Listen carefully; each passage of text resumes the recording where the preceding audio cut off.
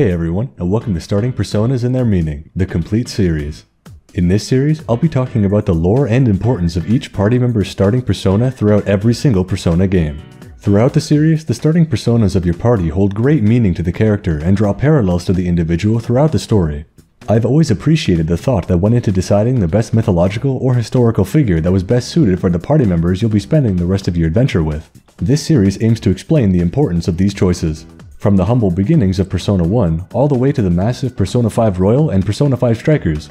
Each game has a special guest segment discussing their favorite character, so stay tuned. And also, spoilers ahead. Let's get into it.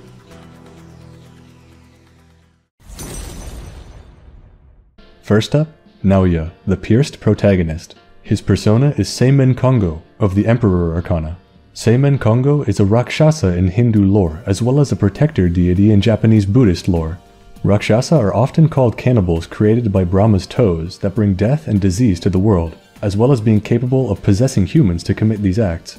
Seimen Kongo, however, turned a new leaf, and where he once brought illness and suffering, he now protects individuals from illness.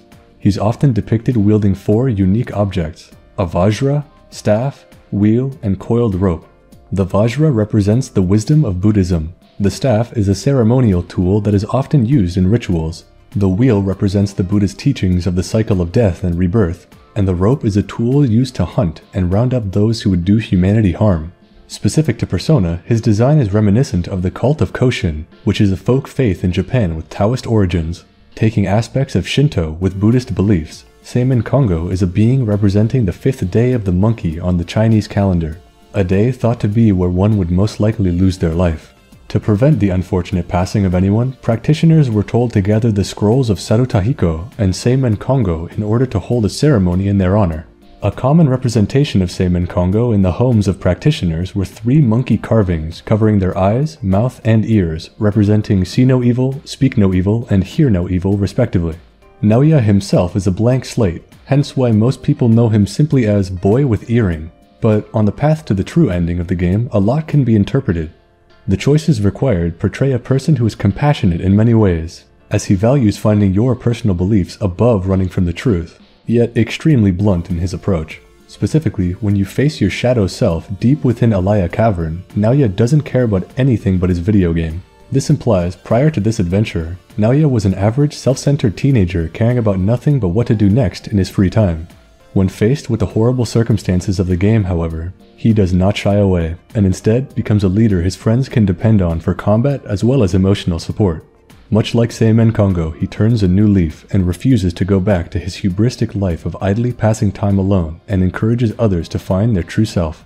No one is too late to change their ways and be a force of good in life. No matter what you did in the past, always strive to be better. Seimen Kongo's design is that of a blue humanoid with distinctly animalistic limbs and spiked demonic-looking head reminiscent of Rakshasa being depicted as demons.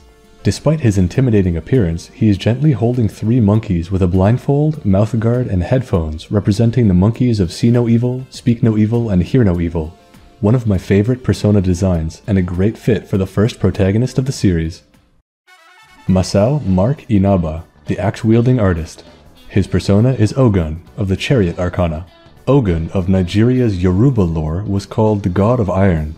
In the Yoruba myth, the gods descended from a spider web in the heavens and landed in a forest. There, they created the first humans on Earth.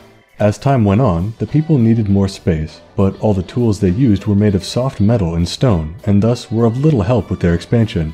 When the gods descended from heaven, it's said that Ogun was the one among them that cleared a path with his heavenly axe and canine companion, and in his early life he was the king of Ife, a region in Nigeria.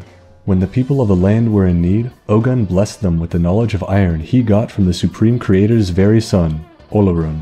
Once again, Ogun cleared the path for his people's expansion. Despite all that was said, Ogun was an extremely feared being in the Yoruba religion, as he was just as likely to punish and sometimes outright attack humans than to bless them.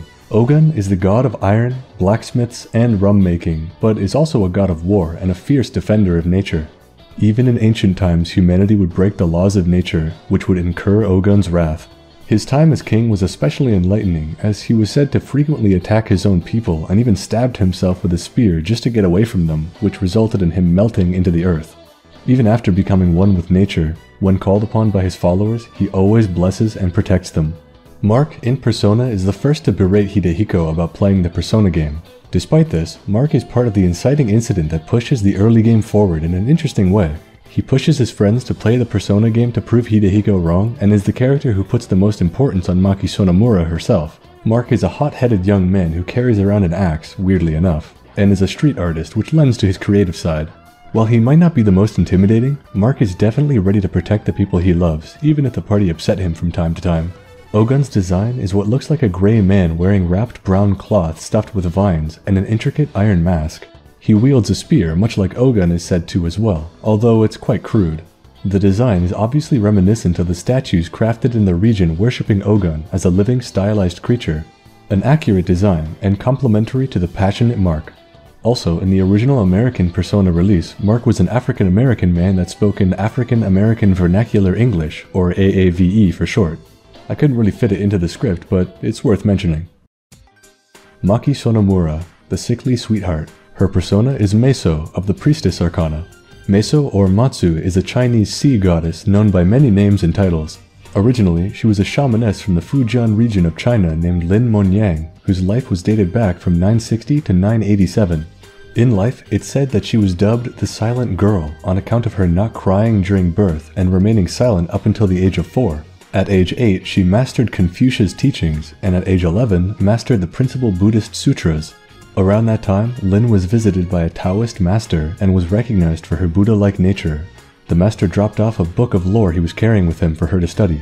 By the age of 13, she could see into the future thanks to this book, as well as manifest her spirit in different places. If that wasn't incredible enough, Matsu started swimming at the age of 15 and soon excelled so much that she could guide boats back to shore regardless of weather conditions. On one particular night, her father and brother were out fishing when they were caught by a typhoon. Matsu could sense that they were in trouble and entered a trance in order to save them. Her mother, however, mistook her spirit projection for a seizure and woke her up, resulting in the unfortunate death of her brother. Her father would later return home thankful to his daughter, but the loss of her brother weighed heavy on her. It took Matsu 3 days and nights of searching to find his body. It's said that after losing her brother, she vowed celibacy and died, unmarried, in meditation at the Chinese calendar age of 28. To this day, Matsu is deified as a protector of fishermen and goddess of compassion. Maki Sonomura is shown to be a quiet girl who was dealt an unfortunate hand in life. Being so sickly, she spends a lot of time in the hospital, and even more unfortunate for her, she comes into contact with the Deva system. This projects Maki into many different astral forms representing the different aspects of her life. The Maki the party fights alongside is called the Ideal Maki and represents the persona she desperately wishes to be, but can't. A happy, healthy, capable girl with friends and a body that won't just give out like she's used to.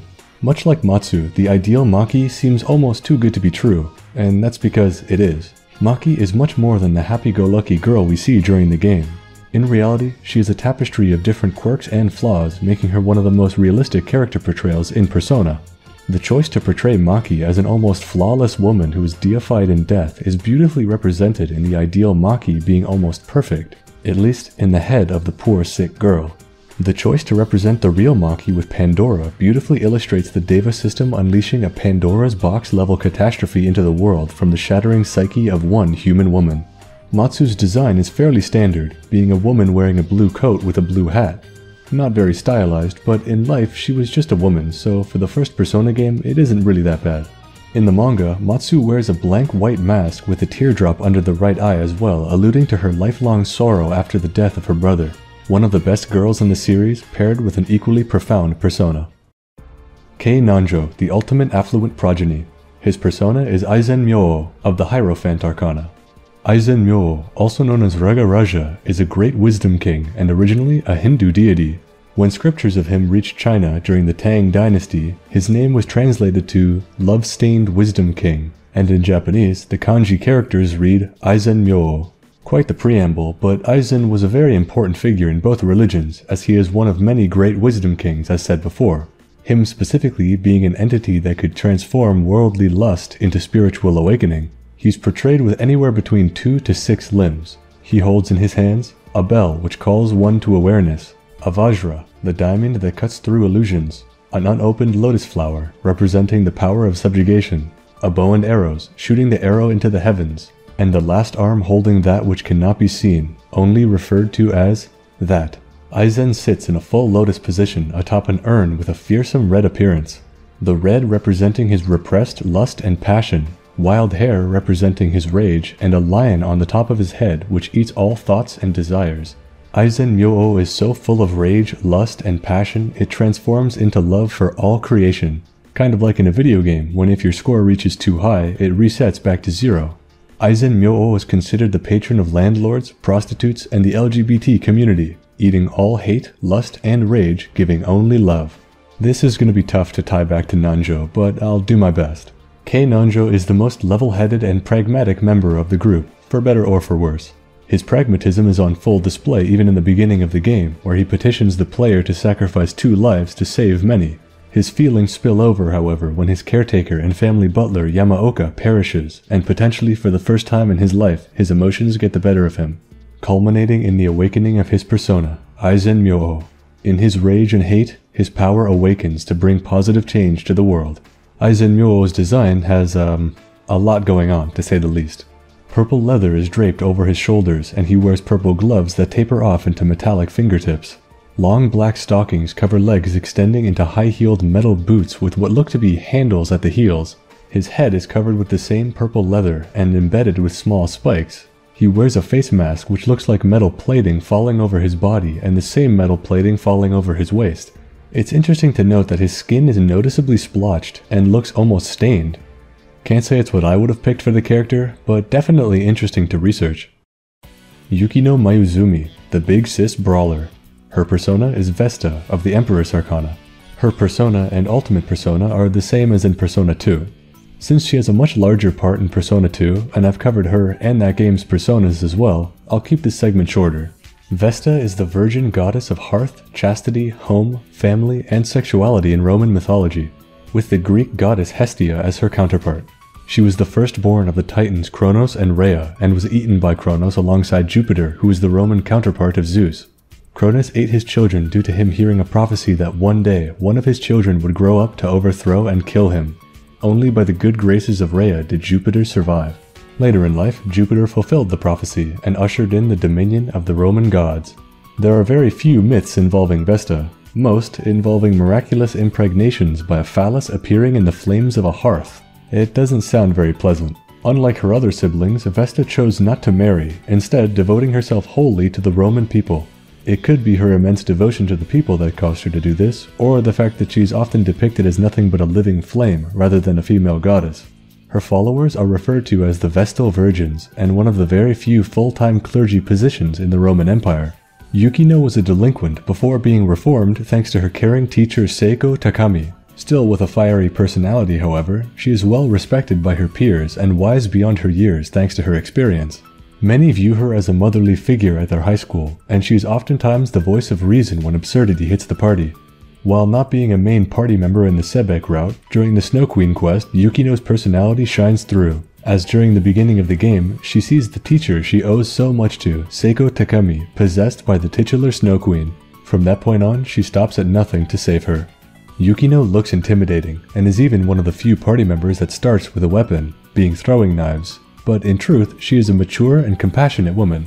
The goddess Vesta was considered a warm, motherly figure and yet had no children. She fulfilled herself by serving her peers and all humanity.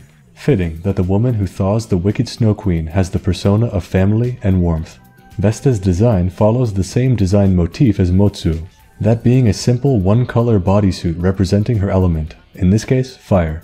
Although in-game she uses a lot more nuclear attacks. She has no legs. Instead, her bottom half tapers off into a wispy pattern, alluding to her being a goddess sometimes seen as a living flame. You could get burned if not handling these two correctly, but both Vesta and Yukino have much love to give. A great persona choice. Hidehiko Brown Uesagi, the laid-back Lancer. His persona is Navon, of the Justice Arcana, a being in Irish myth, so that explains why the pronunciation is a bit weird. Navon is one of the trio of sisters that make up the Morrigan, goddess of fate, war, and prophecy in Irish mythology. The three sisters' names were Bavkatha, Maka, and Navon. The Morrigan's name means Great Queen or Phantom Queen, and she spurs warriors to do battle, knowing full well the outcome and which warriors are to die. She is one of the Tua De Dannen, meaning folk of the goddess Danu, the supreme goddess of the Irish pantheon. Whether in the form of the Phantom Queen herself or any of the three sister incarnations, her presence is said to bring about extreme emotion on the battlefield. Bhavkatha, the battle crow, brings out brutal fury not unlike a berserker. Maka was the inspiration of the term Misred Make, meaning the mast of Maka, being the heads of men slaughtered in battle, and Navon specifically bringing out hysterical confusion in combatants. All three aspects of the Morrigan are wives to other gods, and she is inexorably tied to the fate of all mortals, being considered somewhat of a tutelary figure, even though she can wipe out an entire army with just her presence alone. Hidehiko is an odd character to have such a powerful persona at first, but remember, it was him that introduced his friends to the Persona game in the first place. The goddess of fate sent her aspect over to Hidehiko to cause some chaos in the world, much like Navon is said to do in her time. Hidehiko himself is an attention seeker, but rarely takes things seriously. Little did he know what fate had in store for him and his friends. The man is usually laid back, but in times of crisis, he knows when to get serious and unleash his surprising prowess with his spear to defend people. Navon's design is that of a humanoid white bird with red wings. The avian woman appears to be wearing plate armor and commands the wind. A wonderful fit for the man who brought so much chaos to him and his classmates. Eriko Ellie Kirishima, the bewitching swordsman. Her persona is Nike of the Judgment Arcana. Nike is the goddess of victory in Greek mythology. Pretty broad domain, I know. Her name literally means victory, and she is the personification of triumph in all aspects, whether it be art, athletics, or war. Her Roman counterpart is named Victoria. For Nike specifically, she is sometimes considered an aspect of the gods Athena and Zeus, rather than her own entity, as depictions of Zeus sometimes even have him holding Nike or the concept of victory in the palm of his hands. When the goddess takes on a form of her own, she is a winged being looking incredibly similar to Abrahamic angel designs. A famous story regarding Nike is found in the Nonnos Dionysiaka. She is an emissary of Athena who is sent to aid Zeus in his battle against Typhon, the many snake-headed giant. At the end of the war against the Titans, dubbed Titanomachia, a number of the gods had fled Olympus, but Zeus remained and bided his time before the ultimate climax of the war. Nike was the one to spur Zeus into action, describing the destruction of Olympus and the defiling of his daughters should he fail to defeat the monster. Finally, after the speech, Zeus had collected his thunderbolts and along with Nike defeated the wicked Typhon, with Nike protecting Zeus with her shield on many occasions. Wherever Nike was, victory was assured. Eriko at first seems like an elegant lady with typical feminine hobbies and an assured path to success in life. Though some strange things do come up, like how she's played the Persona game before even prior to the events of the game, and her almost encyclopedic-like knowledge of the occult. When meeting her for the first time after the demon outbreak, it's worthy to note her surprise at the party having personas as well. This comment comes after she proclaims the party will have her protection as the goddess of victory. Eriko is a knowledgeable woman, but her curiosity and self-confidence get her in extremely dangerous situations. Despite all this, Eriko is the first person to give potential solutions and reassure the party of their inevitable victory. She is an invaluable asset when going through the Snow Queen quest with her occult knowledge, and when starting the Sebek route, her fearlessness is on full display as she tries to fight monsters before she even awakens to her persona. Nike's design is a pure white-winged angel with a halo.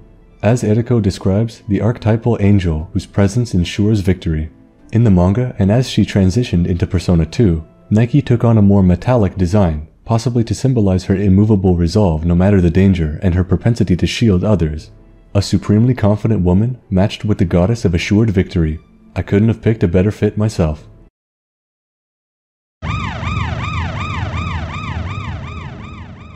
Here we've got Yuka Ayase, the carefree Gyaru who isn't afraid to make fun of you to your face. Throughout the plot of Persona 1, if you choose to have her join you, Ayase starts out as a bit of a diamond in the rough, being very blunt, shallow, and just a stereotypical kind of preppy girl. On the surface, Ayase couldn't care less about what's happening in the moment, having instances where she'll flat out mock a dire situation, or just sort of brush off the tragedies around her. However, as you journey along with her, her tune begins to change, and it becomes clear that in all honesty, all she wants is to find a guy, get married, and have some kids. Despite her seeming like a party animal, her dream goal is simply to have a normal, prosperous family life. This is reflected in her personas, the first of which being Haori.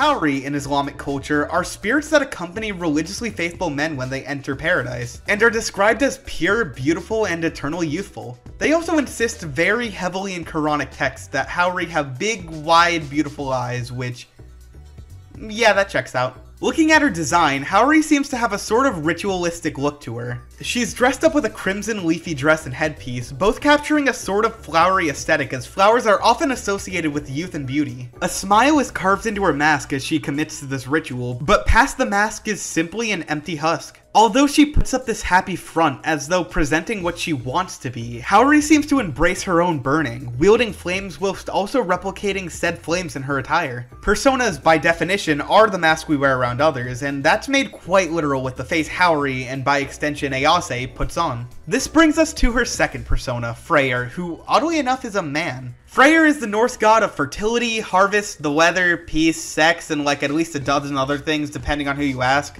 Generally speaking though, they're representative of blooming life, and he is also considered the most popular god of the Aesir, that being Norse mythology's pantheon. Even Ayase's persona can't help being the popular kid amongst their peers. When it comes to Freyr's history, a notable tale comes as he spots a fair maiden named Garor, who he immediately falls in love with and sends his page, Skirnir, to go and retrieve her for him, as everyone seemingly forbade their love. Skirnir, asking to borrow Freyr's sword and horse, eventually finds Garor and asks if she'll marry Freyr. She says no. Skirnir then proceeds to threaten and curse Garor repeatedly, basically calling her a concubine on repeat until she eventually gives in and just marries the dude. Only for Garor to eventually give in and do just that. What the hell am I reading? Freyr, I guess, still didn't have his sword though and ended up murdering some Jotun named Belly with an antler or something. I don't know, this dude's backstory is really weird and kinda messed up. Though the loss of his sword is instrumental in Freyr inevitably getting horrifically murdered by Surtur during Ragnarok. So, the sacrifices we make for love, am I right? As we look at Freyr's design, he's definitely got that antler on hand, as well as a large white cloak. Now, why is he associated with Ayase? Love? Just her general youth and spirit, I guess, but in all honesty, this might be one of the biggest stretches I've seen made for any persona in the series. Reiji Kido, the Ripped Reaper. His persona is Bress, of the Devil Arcana. Bress was the former king of the Tua de Dannen, meaning folk of the goddess Danu, who will be referred to as gods for simplicity's sake. Bress was the son of a Fomorian, a type of evil Irish demonic giant. When the previous king of the gods, Nuada, lost his hand in a battle, they viewed him as imperfect and ousted him from the throne. In an attempt to bridge the gap between the two races, Bress was chosen to be the new king, and he was wed to a god by the name of Brigid, daughter of Dagda and goddess of heights, figurative heights and literal heights. Much to the gods' surprise, Bress was an extremely brutal ruler, going so far as to enslave the gods and make them pay tribute to the Fomorians. Ogma, god of literature, was forced to carry firewood, and Dagda, father of Bress's wife Brigid and god of strength, was forced to dig trenches. Possibly the most scathing critique they had of Bress as a king was that when the gods visited him, his knives were never greased, and their breaths did not smell of ale. After 7 years of ruling, Nuada finally received a hand replacement of flesh and blood. With the help of the other gods, he reclaimed his spot as king and sent Bress into exile. Bress was furious and beseeched his father Elatha, but was told, "You have no right to get it by injustice when you could not keep it by justice." His father did point him to Baelor, another Fomorian leader, and together they fought a second great battle. But this time, the gods were prepared, and the Fomorians were defeated without mercy. Before Bress was to be killed at the hands of Lu, god of justice, he pleaded for his life and was spared after agreeing to teach the gods of advanced agriculture. Reiji is a hidden character, and he really would prefer to remain hidden. He's only available to the player after meeting specific requirements, and they're very easy to mess up, like speaking with his mother and finding him in seemingly random rooms in the school. When you do finally recruit him, he shows off his power by taking down a demon in one strike, and only agrees to fight alongside you when Mark brings up that you are going to take down Kandori. Reiji turns out to be the bastard son of Kandori's father, with his mother simply being his mistress. This led the young man to harbor intense feelings of resentment for his lot in life and obsess over revenge. His obsession reached such a degree that while he was sneaking through the Sebek building, he got brought into the alternate world alongside the main group. Unfortunate circumstances at birth can lead anyone to feeling hostility. These feelings can be turned to a group or just one person, though in this case Kandori is truly an evil man. Strangely enough, Reiji bridges the gap between human and demon in his own style. by being one of the few party members that can converse with almost every demon successfully. His responses are incredibly intense and intimidating, but he gets the job done. Bress and Reiji both, due to the circumstances of their birth, lash out at the people around them. And while Bress's story doesn't end very happily, Reiji grows up to be a family man. Bress's design is that of a humanoid wearing a full purple suit of layered plate armor with what looks like faded red cloth wrappings and pants with the same colored sword. A menacing looking design for the most intimidating of party members. Tatsuya Suou, the dimension-hopping hunk. His persona is Vulcan, of the Sun Arcana. Vulcan is the Roman god of fire, volcanoes, deserts, and the forge. He's also strongly associated as the god of male fertility, son of Jupiter and Juno, and wedded to the goddess of beauty, Venus. Vulcanus is given many of the same attributes as the Greek god Hephaestus. Vulcanus is most commonly associated with destructive fire, with his temples being situated a good distance away from civilization, but also venerated for the ability to exploit such destructive energy into beauty. Some of his earliest tales are of him as a child, finding the heat of a fire to sweat silver and gold from rocks. From these minerals he crafted bracelets, chains, swords, and shields. Power in good hands can lead to a positive force in the world, and was integral to the evolution of mankind. Tatsuya's first choices made as a player character are answering questions of what you will do with the rest of your life. While this question may have seemed innocuous at the time, it conveys the message of the game intently well. Finding a purpose is as, if not more important than power in any form. Joker steals people's wills to dream for the future, but you and your friends are immune. You have the proverbial power of fire within you, and it is your duty to put it to good use, lest you, and potentially many more, be destroyed by it. Luckily, over the span of the game, Tatsuya finds his purpose, and with it, his persona evolves into Apollo, god of the sun. Poetically, this truly portrays Tatsuya as a force for growth and benefit to the world. What better portrayal of the sun arcana is there than the literal god of the sun, eh? Vulcanus' design is strange, but then again, all designs in Persona 2 are. He is a metallic humanoid with flame spouts on his waist and shoulders. Pipes coil around his body, presumably carrying combustible gas with pressure gauges on his chest. Vulcanus' design seems the most manufactured of the lot in Persona 2, and it serves the god of the forge very well. Apollo's design is a humanoid in a bright red full body suit connected to a helmet with fire adornments. His gloves stand out specifically as being inlaid with jewels and obviously uniquely forged to call back to his original persona. A perfect progression for the integral character of Persona 2. Maya Amano, the big sister gunslinger. Her persona is Maya, but spelled differently, of the Moon Arcana. Maya is the eldest of the 7 daughters of Atlas the Titan and Pleione the Oceanid, known as the Pleiades. Maya was the patron saint of nursing mothers, and in Roman myth was strongly related with growth. Physical, spiritual, and mental growth are associated with this goddess, said to be the shyest and most beautiful of her sisters. So beautiful, in fact, she caught the eye of Zeus, and with their union, Hermes was born. Maya in an archaic Roman prayer appears as an attribute of Vulcanus, in an invocational list of male deities with female counterparts representing their functionality. Maya, being the shyest of the Pleiades, dwelt alone in a cave where she gave birth to Hermes as well as raised the boy Arcus in Callisto's stead, reason being that Callisto was a bear at the time. We'll get more into that later. She is referred to as the nursing mother as well as the earth on several occasions. Famous ancient Greek author Aeschylus calls the earth mother Gaia Maya. When viewed as a counterpart to Vulcanus, Maya in innocent sin as well as eternal punishment makes a lot of sense. Where Tatsuya is younger and more reckless, Maya represents a degree of motherliness and responsibility that the rest of the Persona 2 cast cherish greatly. It would not be too far of a stretch to imply Maya was one of the main points of growth for each other member of the cast. No other character's parents play even a small role in the game. Her attachment to Tatsuya is distinctly unique as it relates to Maya the goddess, as they were referred to as counterparts in their functionality. Where Vulcan can be perceived as destructive and powerful as it relates to physical items, Maya is constructive and powerful as it relates to the self. Maya is the rock of each other character, and while she doesn't progress much as a character herself, she provides all the other members of the team an avenue for immense personal growth. Her awakened persona being Artemis is also fitting, as Artemis is depicted as a reclusive, beautiful goddess of fertility in the moon, as well as being siblings with Apollo, Tatsuya's awakened persona. Maya's design is that of a slender woman dressed in pink with red hair. Her pink hoodie transitions into spiked back guard, and her sleeves have metallic serrated tile attachments. She's blindfolded by a metallic ring, with most of her face being covered up by it as well as her hair, harkening back to her shy nature. Artemis's design is a female with huge black gemstones on her, lady bits and head. Most likely the dark monochrome exterior being related to her status as goddess of the moon. Surreal designs, but definitely interesting to look at.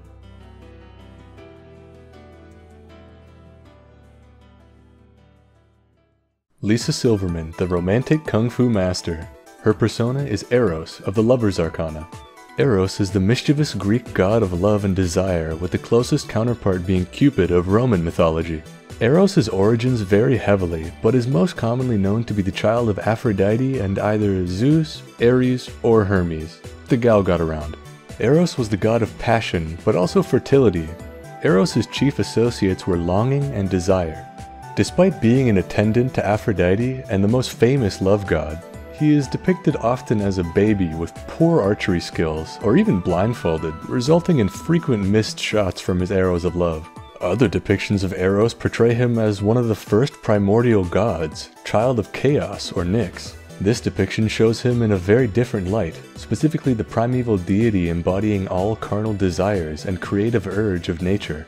Myths surrounding Eros are frequent, but he's never mentioned by name, as all tales of love involve him, leading to his usage being more symbolic. Either way, there's no doubt that Eros is one of the most important gods, as without him, there would be no creation. Lisa Silverman at first glance has many of the traits that are more symbolic of the god Eros. She holds love and beauty in high regard and wants nothing more than to fit in and be loved by her crush Tatsuya. Since she was a child, the only thing she cared about was receiving reciprocated love from Tatsuya as a means to justify her existence in the land of Japan. Despite her having blonde hair and blue eyes, she still doesn't know how to speak English, which led her to never being able to fit in anywhere she went.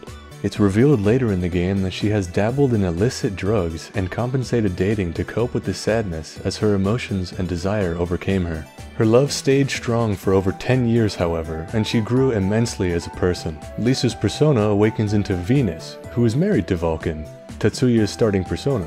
While Venus isn't really the ideal partner for reasons stated above, it shows a strength in transforming from the god of desire to the goddess of love and beauty herself. Eros' design is a white fur-lined automaton surrounded by enormous red hearts, including a tiny red heart bow, obviously in reference to Eros' love arrows. Her tiny wings and eyes being obscured are a nice reference to Eros' tendency to miss his shots, as well as being depicted as a small cherub. Venus' design is a woman surrounded by ornate, shell-looking ornaments, a reference to Venus often being painted within a clamshell or rising from the sea. I wrote a lot for this character. Can you tell she's my favorite in Innocent Sin? I really like her. Eikichi Mishina is the flirtatious lead singer of the band called Gas Chamber. His initial persona is Rhadamanthus of the Death Arcana. Rhadamanthus was the son of Zeus and Europa, and in some tellings of the story, he ruled over Crete as king. However, he would eventually be exiled by his own brother Minos after he forcibly took the throne. Rhadamanthus fled to Boeotia, where he wedded Alcmena, the mother of Heracles. Rhadamanthus' name means showing stern and inflexible judgment, and in his afterlife, he was made one of the judges of the underworld, alongside his brother Minos and Aeacus. Some of the mythology around Rhadamanthus is actually shown within Eikichi. We're told that Eikichi is the boss of Kasugiyama High, and he enforces a strict no-smoking rule. This could be a reference to Rhadamanthus' time as king of Crete, as well as the sternness that he's described to have. When Eikichi first summons his persona, he refers to him as Deathbringer, which could be a nod to how Rhadamanthus would be the one to punish unworthy souls in Tartarus. An underlying theme of Eikichi's personas is that they relate to important figures of the underworld. His ultimate persona is Hades, one of the more important figures in Greek mythology.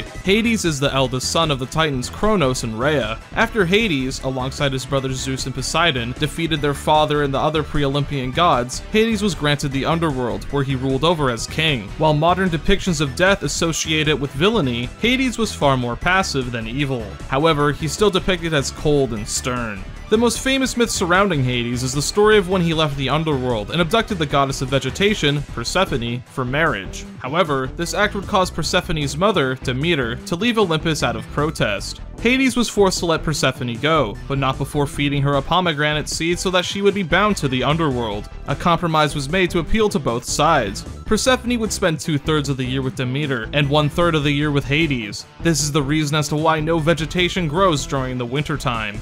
These two personas are a good fit for Eikichi since they represent the same meaning of death that his Arcana does. It's less so in a physical sense, and more so in a metaphorical one. The death card symbolizes the end of a phase in your life, and the possibilities of obtaining something far more valuable. In Eikichi's case, he starts the game as a very narcissistic and self-centered person. However, it's eventually revealed that this is just a facade he uses to hide his insecurities. By the end of the game, he's able to put this mask to rest and finally embrace his true personality. Now that we've covered the general mythology behind Eikichi's personas, I want to quickly discuss the designs themselves. Radamanthus is portrayed in an outfit that's inspired by one featured in the music video for the song Too Funky by George Michael. A huge part of Eikichi's character design is that he's supposed to represent the visual kei movement that swept Japanese musicians back in the early 1980s. This style extends to Radamanthus, whose overall design works well as an extension of that theme. The design of Hades carries on the visual kei theming while also referencing the story of Persephone. Hades looks very effeminate, almost as if he's wearing a bride's gown. The heads of Cerberus he holds in his right hand also resembles a bouquet of flowers. Since the story of Hades and Persephone is the most famous one surrounding the figure, I believe that this was an intentional callback. This story is also referenced in one of the Climax Theater quests, when the spirit of a girl named Akari transforms into Persephone, and Eikichi remarks that she was good looking. Yukino Mayuzumi, the throwback photographer. Her persona is Vesta of the Empress Arcana. Vesta is the goddess of hearth, home, and domestic life in Roman myth, with the Greek goddess Hestia as her counterpart. She was the firstborn of the titans Kronos and Rhea, and was eaten by Kronos alongside Jupiter, who is the Roman counterpart to Zeus. That whole eating children thing is a story for another time, but long story short, Jupiter set the children free.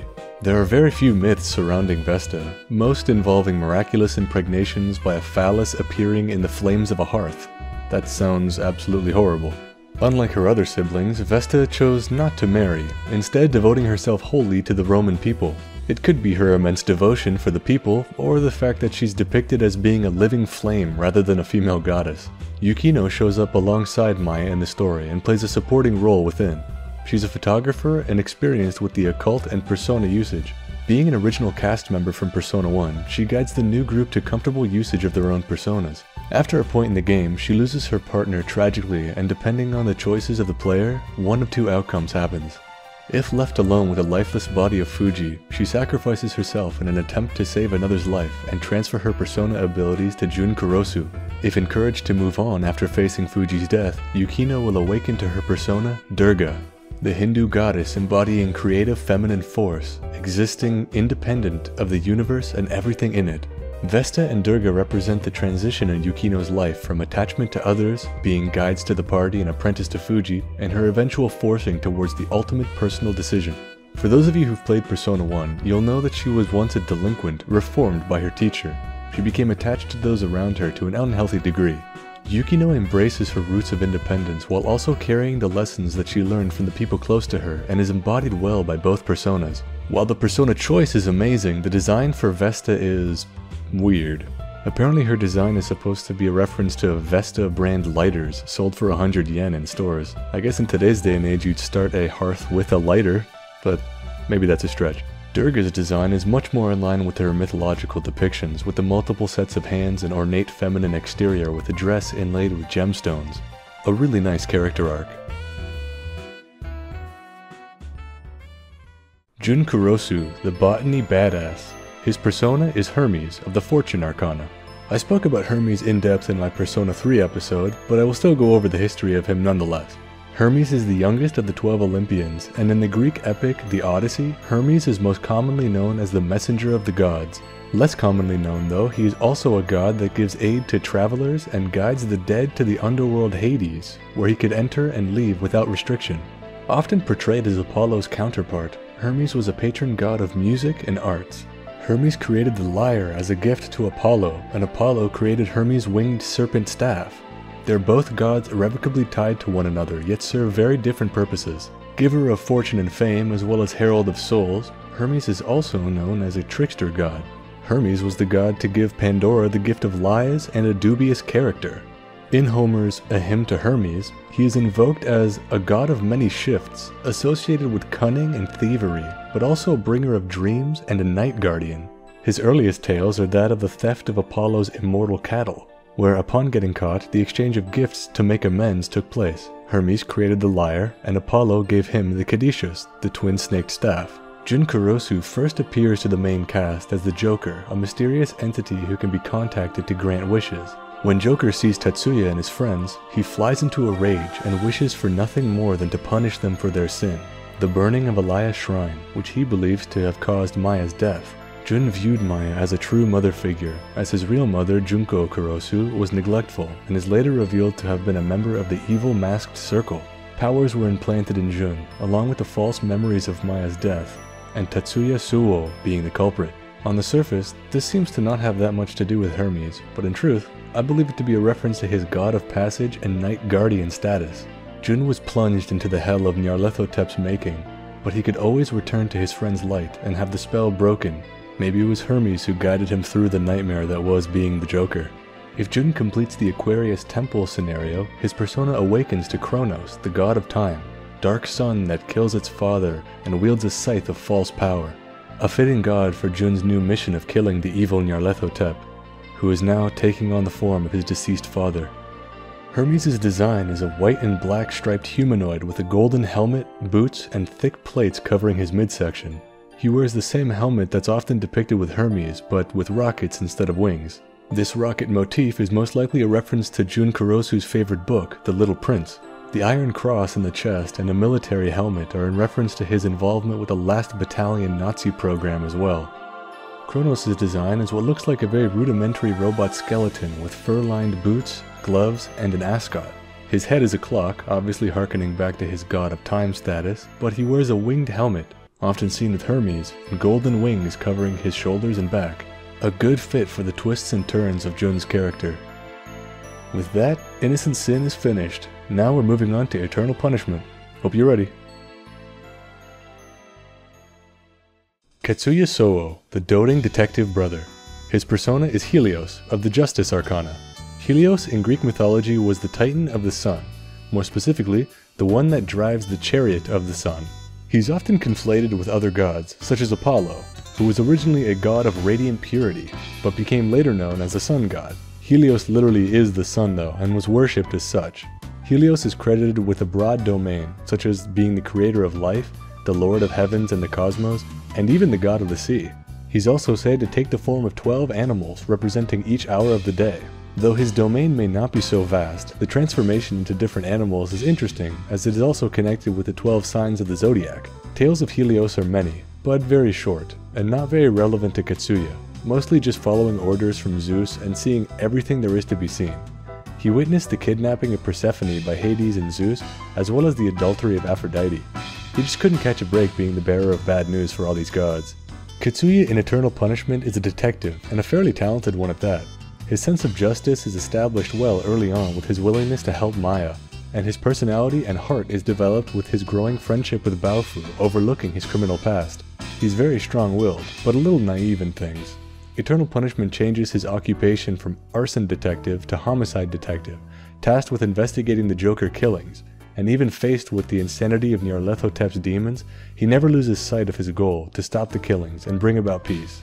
It's also later revealed he gave up his dream of being a pastry chef to avenge his father and puts away a sizable amount of his salary to take care of his brother, somewhat like Helios' willingness to put aside his duties to comfort the will of the other gods. His persona awakens to become Hyperion, son of Gaia, who's also Helios and Eos' father, god of watchfulness and wisdom. This awakening is to exemplify the responsible, father figure-like role he plays to Tatsuya and Lisa, as well as the entire cast of Innocent Sin, and even Eternal Punishment for that matter. Helios' design is a bipedal cat dressed in what looks like classic British high-class attire with a very high collar. The cat motif is in reference to Helios changing into animals depending on the different times of the day, and also a little joke about Katsuya being allergic to cats. Hyperion's design is a humanoid dressed in monochrome with splashes of blue, wearing long riding boots with spurs and a helmet bearing the sun motif similar to the one on his chest. Ulala Serizawa, the love-struck drunken master. Her persona is Callisto of the Star Arcana. Callisto was a nymph and daughter of King Lycaon, who served under the goddess Artemis. In Greek mythology, Zeus became infatuated with Callisto, so he transformed himself into the figure of Artemis to seduce her. I guess Callisto was so sheltered she didn't realize Artemis probably didn't have that kind of, anatomy, so she became pregnant with Zeus's child. When Artemis found out about one of her followers breaking their vow of chastity, she kicked Callisto out, where she was promptly found by an enraged Hera. In true wife of Zeus fashion, she lashed out at not Zeus, but Callisto, and right after childbirth transformed her into a bear. If that wasn't bad enough, Callisto was getting used to being a bear in the forest when her son of all people marked her for his hunting unknowingly. But just when she was about to be killed, she was set among the stars as Ursa Major. Callisto really can't catch a break. Greek and Roman gods really aren't the understanding type. Ulala, early on in the story, is painted to be the less fortunate of the best friend pairing of Maya and herself, in all ways pertaining to stereotypical femininity. She desperately seeks love and affection from male suitors, but ends up getting burned by scammers and intimidates all others. Though Ulala never faces quite the disaster that Callisto does, she's the one that lashes out at Maya in jealousy and spite, though is beaten back and depending on the player's choices can help her move forward in life and awaken to her true persona. Astrea. Astrea, though sharing a name with many other figures, is most likely the Titan goddess of the stars and astrology, a progression from Callisto's ascension into the stars. Much like Callisto, she caught the eye of Zeus, but managed to get away in the form of a quail fleeing in the Aegean Sea, where she drowned and became the island of Delos. Okay, the goddess of stars is actually an island, just don't question it, man, it's mythology. Callisto's design is a humanoid woman taken to the extremes of, let's say, passion. She wears full red and white leather tied up with white BDSM rope. She wields a metal-tipped whip and a faceplate with a red high heel driven through it, causing cracking. They really aren't pulling their punches with this one. Hide your kids. Astrea's design is more in line with the other astrological gods, with a blue, black, and yellow color scheme, as well as planetoid orbs surrounding her body and head. Ulala may not show it, but she must be a real freak. More power to you. Baofu, the chain-smoking hacker. His persona is Odysseus of the Hanged Man Arcana. You'd be hard-pressed to find somebody who hasn't at least heard the name Odysseus, but not everyone knows his exploits. Odysseus was a legendary Greek hero written about in Homer's The Odyssey. General in the Trojan War and descended from the line of Hermes, he was also known as Odysseus the Cunning. Portrayed as a man with great wisdom, eloquence, and courage, he was the one to recapture Troy with the famous wooden horse. Throughout his many adventures though, he does not go without sacrifice. He loses 11 of his 12 ships to cannibalistic Laestrygons and reaches the island of the enchantress Circe to save some of his men. Some losses were unavoidable though, as when he encounters sirens and the cattle of the sun, he is warned not to plunder for food. His men disobey orders, and the ensuing storm leaves him the sole survivor. Baofu is shown to be a very resourceful man, as he sets up a robust intelligence network in a country that is foreign to him, all to take down the man responsible for the death of his assistant. After the attempt on both of their lives, only Baofu remained, awakening to Odysseus in the process. His real name is Kaoru Saga, originally from Taiwan.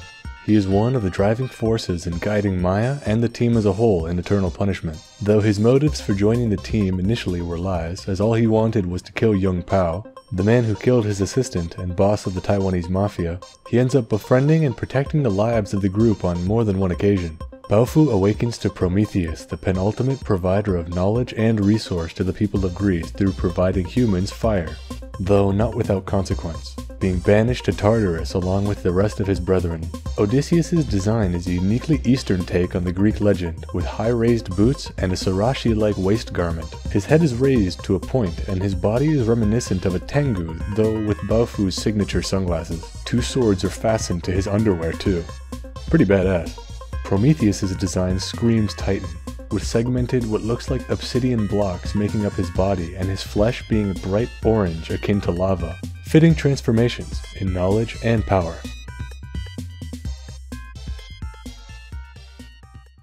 Now for the remaining optional characters, the ones you get to choose between for Sumeru TV and the Science Lab, Eriko, Kirishima, and Kei Nanjo. We'll have these ones done quickly, as they play a small part in the story and will be covered more in depth in the Persona 1 episode proper. But right now let's start with Eriko Kirishima, the beauty model master fencer. Her persona is Gabriel, as in the Archangel Gabriel, of the Judgment Arcana.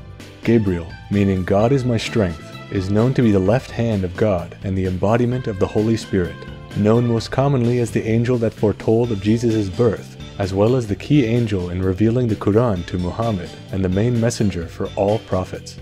Eriko is the most knowledgeable in the game when it comes to the occult and helps immensely in her segment. It's a nice progression from her awakened persona in Persona 1 being Michael, the other archangel described as the right hand of God. Gabriel's design is a green and beige clad android with exhaust pipes covering her body and face. One of the designs showing Gabriel's femininity, as the archangel's gender has come into question throughout the years. And finally, Kei Nanjo, number 1 affluent progeny. His persona is Aizen Myoho of the Hierophant Arcana. Kei's persona did not change from Persona 1 to 2, so I won't be going over it in this video. You'll have to watch the Persona 1 episode for an analysis on him.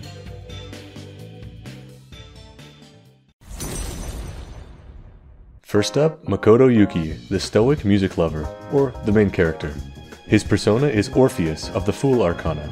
Orpheus in Greek mythology was a musician, poet, and prophet. He was the son of Ogerus and Calliope, but it was Apollo who taught Orpheus the lyre when he was a young man. Orpheus was one of the many Argonauts, playing his lyre to protect his fellows from the temptations of the siren's song. The most famous story of Orpheus is of him and his wife Eurydice having a stroll, when suddenly a satyr appeared and tried to get a little too handsy with Eurydice. She avoided him but ended up falling into a viper's den and was fatally poisoned.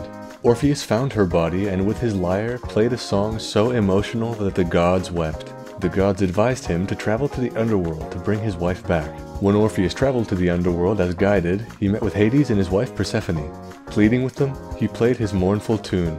Hades and Persephone's hearts were then swayed, and allowed him to leave with Eurydice, with one caveat: do not look back before reaching the surface. Orpheus and Eurydice just managed to make it to the surface, when Orpheus looked back, anxious to see if Eurydice was behind him. Though, when he turned back, she disappeared into the underworld forever. Orpheus later died at the hand of Dionysian Maenads for solely venerating Apollo and remaining faithful to his lost love Eurydice. In Persona 3, you must shepherd your friends through Tartarus, a level of Hades, to the top with a mostly unknown power. Though most of his personality is based on the player's own decisions, some immutable character traits are exemplified by him. Polite, well-spoken, and brave, Makoto strides into the dungeons of Tartarus, and at the end of his journey, dies protecting what he loves. Orpheus's design is that of a slender robot with segmented limbs. A large red scarf rests upon his shoulders in front of a massive lyre he mastered in his lifetime. Mostly resembles Makoto himself, but an interesting design nonetheless. Yukari Takeba, the sharpshooting daddy's girl. Her persona is Io of the Lover's Arcana. Io was the river god Argus Inachus and sea nymph Milia's daughter. Under the name Calithia, Io was the first priestess of Hera, wife of Zeus. Zeus, being Zeus, fell in love with Io and brought her to a cloud formation he made to hide them. Hera was immediately suspicious and found her husband sitting on a cloud with a young cow. Hera, also being quite a powerful god, saw through Zeus's strange attempts to disguise Io and demanded she receive the cow as a present from him. Hera then assigned Argus, the all-seeing, to guard her from Zeus's less-than-faithful hands. Zeus, feeling pity for her, sent the god Hermes to retrieve Io by lulling Argus to sleep and leaving Greece. After some time, Hera sent out a gadfly to torment Io, who traveled across the Ionian Sea to arrive at Egypt. There, Io was found to have returned to her original form and with a son named Epiphus. Io was identified as the Egyptian god Isis, goddess of magic, and Epiphus was Apis, the sacred bull. Yukari at first seems like an average happy and bubbly girl, but underneath the exterior she is immensely lonely. She values bonds with others immensely, but is careful not to be too open so as to not lose anyone, especially after her father's passing. Such loneliness lends itself to lapses in judgment that feed into her anxiety and bitter selfishness. Though Yukari is not perfect, and to many she seems to be a bad person, same as Io, overcomes her trauma and develops true and deep relationships with her family and friends. By the end of the game, she almost resembles a completely different person, one true to herself. Io's design is that of a jet black slender woman chained within a metallic bull's head. Her feet and arms are bound, awaiting her rescue and transformation into her super persona, Isis. This design is amazing and truly reflects the Greek roots of the character. Junpei Iori, the ace detective best friend. His persona is Hermes of the Magician Arcana. Hermes was the youngest of the 12 Olympians and was the chosen messenger of the gods in Greek mythology. In the Greek epic, the Odyssey, not only is Hermes portrayed as the messenger of the gods, but also the guide and conductor of the dead to Hades. Often seen as Apollo's counterpart, Hermes was the patron of music and arts. Hermes created the lyre as a gift to Apollo, and Apollo created Hermes' winged staff, the same staff often associated with medicine to this day. They were both gods irrevocably tied to one another, yet serve very different purposes. Hermes is the patron god of travelers, commerce, athletics, literature, and gain by any means. Hermes guides those on the path, but his duties are never ending. Because of his gain by any means outlook, he is often regarded as the divine trickster. In Homer's A Hymn to Hermes, it recounts many tales of Hermes' childhood, such as stealing Apollo's cattle, to which he later apologized by offering the lyre to him. Junpei, in many aspects, conveys a childlike behavior. Immature and headstrong, he jumps into new situations with equal parts confidence and ignorance. Despite this, Junpei is thoughtful when his carefree facade is dropped later in the game. Initially, Junpei's reason to join Seas is to be a hero and gain some recognition, though just like Hermes, his role is not as a leader. Hermes' role as messenger between realms is even exemplified by Junpei's love for Chidori, Junpei being the only link between the protagonist Seas and the seemingly evil Strega, obsessed with death and the end of the world. Junpei is probably the best bro archetype in Persona, as it even somewhat mirrors Hermes and Apollo, though with Orpheus rather than the true god. Hermes' design is that of a black and gold automaton, with gold segmented plates resembling wings attached to his hands and feet. He wears a gold helmet, also with wings adorning it, the same as the winged cap Hermes is often depicted with in Greek mythology. Hermes is in line with Orpheus' more robotic design, which fits. Mitsuru Kirijou, the original teenage manager. Her persona is Penthesilea of the Empress Arcana. Penthesilea is the daughter of Ares, Greek god of war, and Otrera, founder of the Amazons. One of many daughters, Penthesilea accidentally killed her sister Hippolyta, and as penance for this act, she joined the Trojan War, leading her mother's Amazonians into battle. Well respected for her skill with weapons, bravery, and wisdom, she fought against the Greeks in the 10th and final year of the war. Penthesilea met the great hero Achilles in battle and managed to kill him, only for Achilles to be brought back to life by Zeus and come back to kill her. It's still an impressive feat nonetheless. While Achilles did come back to fight her, it is said that when her helmet fell off, Achilles fell in love with her and promised that after her death, he would return her body unharmed to the Trojans. Mitsuru is calm, confident, skilled, and wise beyond her years.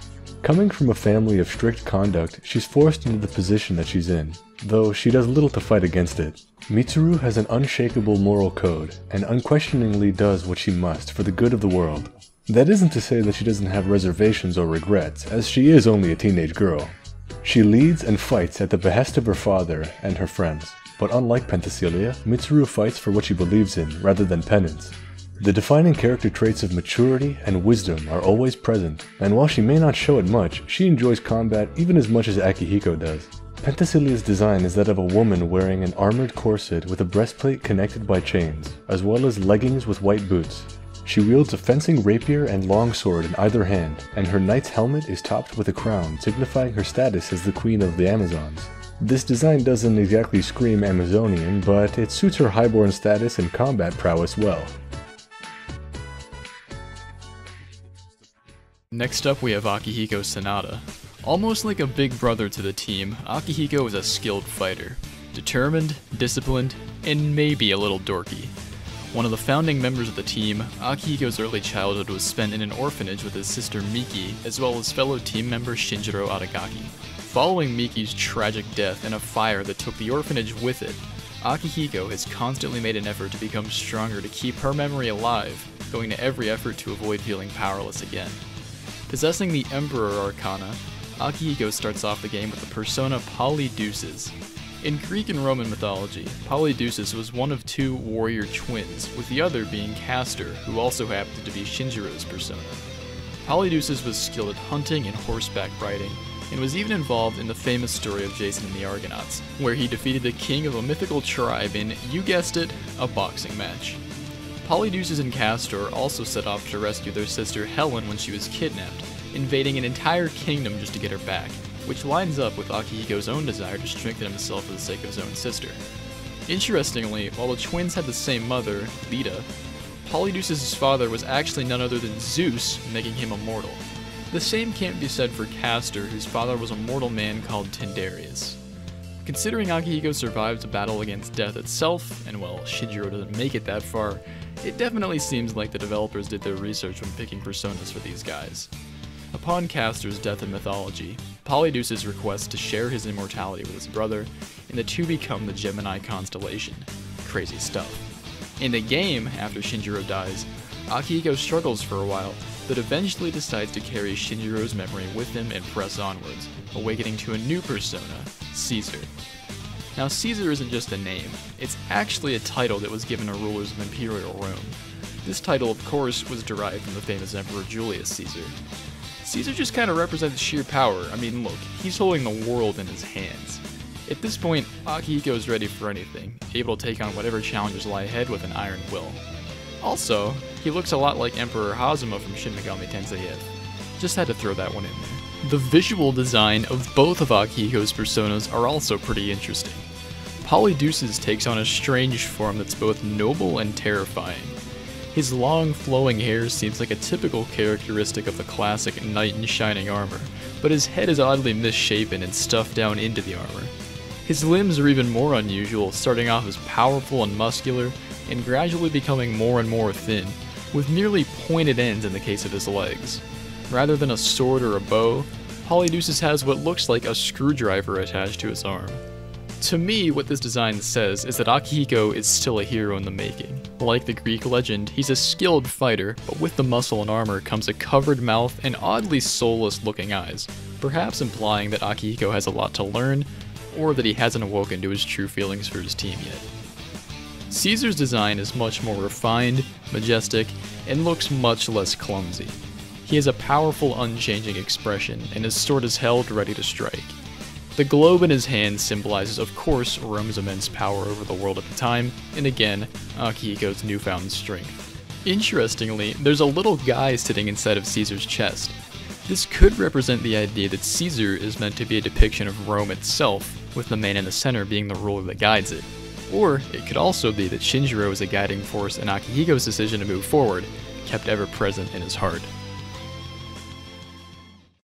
Fuuka Yamagishi, the Technophile Navigator. Her persona is Lucia of the Priestess Arcana. Lucia of Syracuse, also known as Saint Lucia, was a Christian martyr who died during the Diocletianic persecution, which was the last and most severe persecution of Christians in the Roman Empire starting in the year 303. Lucia was a devout young woman who lived her life in alms and consecrated her virginity for God, much to the dismay of her betrothed. Lucia's mother, Eutychia, arranged for her to marry a wealthy pagan, but she refused. Eventually, Eutychia respected Lucia's decision to abstain from the wedding, yet her betrothed was so enraged that he reported her to the Christian magistrates, threatening to have her defiled in a brothel. She was asked to burn a sacrifice to the emperor's image, which she refused, and was faced with execution. As the guards were approaching, Lucia knelt down and prayed for salvation. That salvation came in a strange way, as when they tried to move her, she was completely fixed to the ground where she knelt. The guards became so frustrated they tried to violently uproot her, and even went so far as to stab her and light her on fire. Yet even through all this, she remained fixed to her position, venerating God. Christians believe her body to have been filled with the Holy Spirit, performing this miracle. Lucia's betrothed, seeing this, said that if he could not have her beautiful eyes, no one could, and proceeded to gouge out her eyes and slash her throat. Even through so much suffering, she could still see and prophesied an end to the Christian persecution. With one final stab from a guard, Lucia's life came to an end. As she was being prepped for burial, it was discovered that Lucia's eyes had been miraculously restored, more beautiful than they were even in life. Oh my god, now I know why this game has a mature rating. Now, what does this have to do with Fuuka Yamagishi? Not much really. I think they just chose her because she was attributed to heavenly sight and is a good fit for the navigator position. Fuuka is an incredibly shy and kind girl, holding no grudges even to her previous bully and always being polite. She shows great zeal in helping Seas with their missions. Her actions do convey a certain degree of saintliness, but let's hope she lives a long and happy life. None of that eye gouging and burning. Lucia's design is that of a woman with long flowing hair draped over a pink dress. Lucia's face is blood red with bandages covering her eyes, symbolizing the circumstances of the saint's death, and her lower half is what looks like a glass eye. Fuuka awakening to her persona shows her knelt down within the eye, protected from all harm. An elegant and venerable design.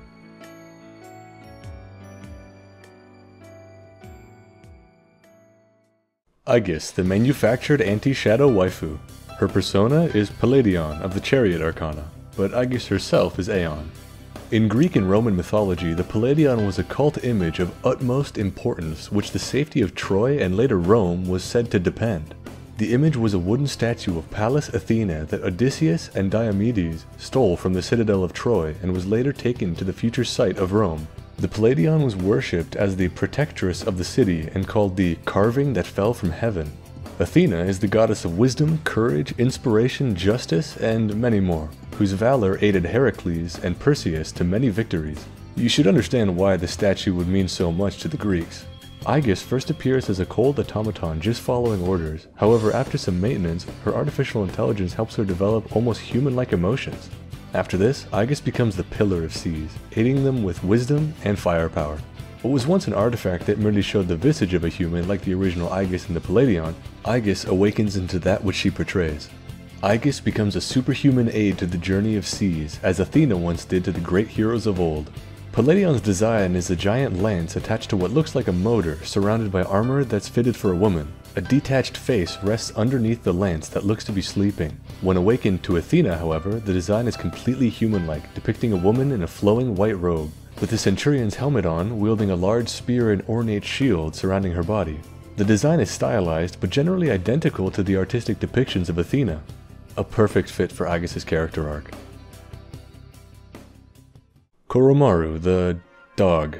His persona is Cerberus of the Strength Arcana. Cerberus is a giant three-headed dog that guards the gates of Hades. Almost all depictions of Cerberus describe him as a horrific, flesh-eating beast loyally guarding his master Hades' domain. Accounts of Cerberus may also say that he has many more heads, up to 100 in fact, and snakes protruding through his body. Cerberus' main appearance in myth is within the 12 labors of Heracles, in which Heracles had to retrieve Cerberus from Hades and present him to Eurystheus. Heracles accomplished this with the help of Athena and Apollo by wrestling the dog into submission with a lion's pelt, upon which Hades agreed to part with Cerberus for a short time. This story, though, I find to be irrelevant to Koromaru, for obvious reasons. I think Cerberus was chosen as Koromaru's persona for the simple fact that he is a loyal companion to the lord of the underworld, Hades, keeping in line with the Greek myth-inspired personas. Koromaru's personality, however, was based on a real-world dog named Hachiko. Hachiko was a farm dog adopted by Professor Ueno at Tokyo University, who brought him to live in Shibuya with him. Hachiko would meet Ueno at Shibuya Station every day after his commute home. After only a year of companionship, Ueno died of a cerebral hemorrhage while at work on May 21, 1925. From then until the poor dog's death on March 8, 1935, Hachiko would return to Shibuya Station every day to wait for Ueno's return. Almost 10 full years of a loyal dog awaiting his master's love. Well after his death, though, Hachiko is remembered in culture as a symbol of loyalty. Koromaru has a similar backstory, walking at his master's shrine long after his death, every day. He shows similar loyalty to the members of Seas, as even he fiercely battles the shadows with a strength of character that allows him to wield a persona. Cerberus' design is that of a three-headed black dog with blue underbelly, collared by chains to wings attached to their front legs. Instead of paws, Cerberus has tridents for feet, and a long pointed tail possibly symbolizing the snake protrusions on historical accounts. Who knew there would be so much to talk about with a literal dog? Ken Amada, the boy genius. His persona is Nemesis of the Justice Arcana. In Greek mythology, Nemesis was the goddess of vengeance and divine retribution, the daughter of Nyx, goddess of night and shadow. Nemesis is the distributor of fortune, neither good nor bad, simply in due proportion to each according to what they deserve. The act she's most well known for is the punishment of Narcissus. Due to Narcissus' immense hubris, he scorned all of his suitors, believing himself to be above them. As punishment, Nemesis lured him to a pool where he gazed upon his own reflection and fell so deeply in love with it that he refused to move and died staring at himself. Her way of doling out justice is more poetic than violent, and is most likely the Greeks' version of the belief in karma. Ken Amada, after the death of his mother, was distraught, and with the dismissal of the police, he became consumed with the idea of revenge at a young age. He gave up his childhood in pursuit of the truth behind the incident, so much so that he implies he intended to end his life once he found vengeance. His investigation led him to the truth of Shinjiro Aragaki being the perpetrator. After Ken confronts Shinjiro, he comes to understand the mental turmoil that he was in as well, for a different reason. Once you take a life, there's no going back, and after all your hatred is gone, you only have regret. After their conversation, they're attacked by Strega, and Shinjiro sacrifices himself to protect the innocent Ken's life. With Shinjiro's death, justice is served to both Shinjiro and Ken. Ken grows to be one that appreciates life and lives on with the memory of his mother and Shinjiro in his heart. Poetic justice for sure. Nemesis' design is a sleek black metallic body with a saw blade passing through the top and bottom of the persona. There's a face in the chest of the persona with large red gemstone eyes and a sharp fanged smile. I don't get the design much, but it looks cool. Also, I couldn't relate it to Ken, but Nemesis is possibly the true mother of Polydeuces and Castor. Pretty cool, huh? Shinjiro Aragaki, the brooding delinquent. His persona is Castor of the Hierophant Arcana. Castor was talked about in the Akihiko section thanks to my buddy Marsh, but I'll talk about him again if you're watching different segments. Castor and Polydeuces were the twin sons of Leda, but had different fathers. Castor was the mortal son of Tyndareus, king of Sparta, while Polydeuces was son of Zeus, king of the gods. Even though Polydeuces was a demigod and Castor was immortal, they were inseparable. Fighting alongside the Argonauts, destroying the city of Lolkis as revenge for their treachery, and rescuing the pair's sister Helen from the city of Attica. They were called the Dioscuri, translating to Sons of Zeus, even though only one of the brothers were. Castor was fatally wounded by one of his two brothers' spears after what we'll call a marital dispute. With the last of his strength, he called out to warn his brother. Polydeuces slayed one of the cousins, and Zeus called a thunderbolt to finish off the other, saving his son. After the battle, Polydeuces returned to Castor and begged Zeus to allow him to share his immortality with his brother. His wish was granted, and the pair were carried up to the heavens to become the Gemini constellation. Shinjiro Aragaki was one of the original members of SEAS, along with Akihiko and Mitsuru.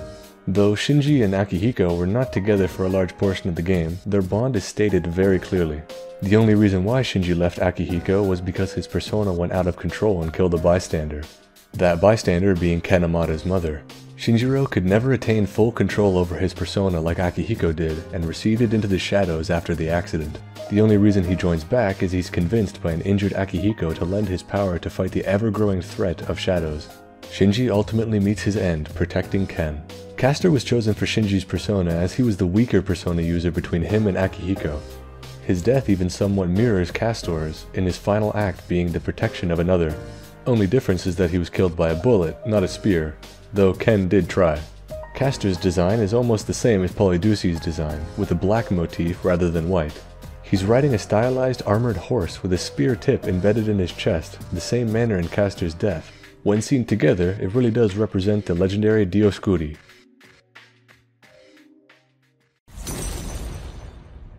First up, the king himself, Yu Narukami.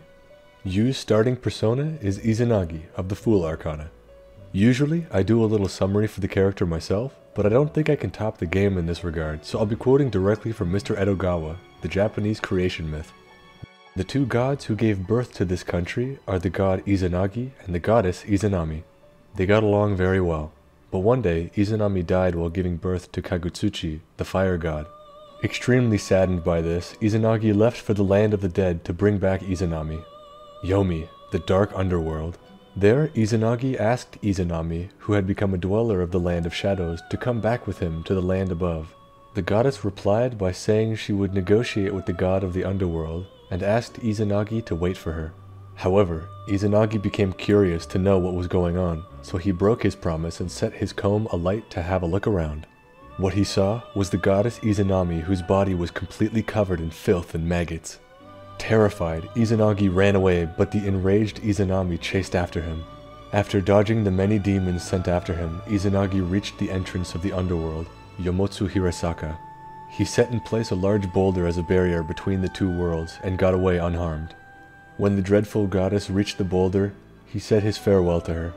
Izanami said to the god, "If you're going to treat me this way, I will kill 1,000 humans in your world each day."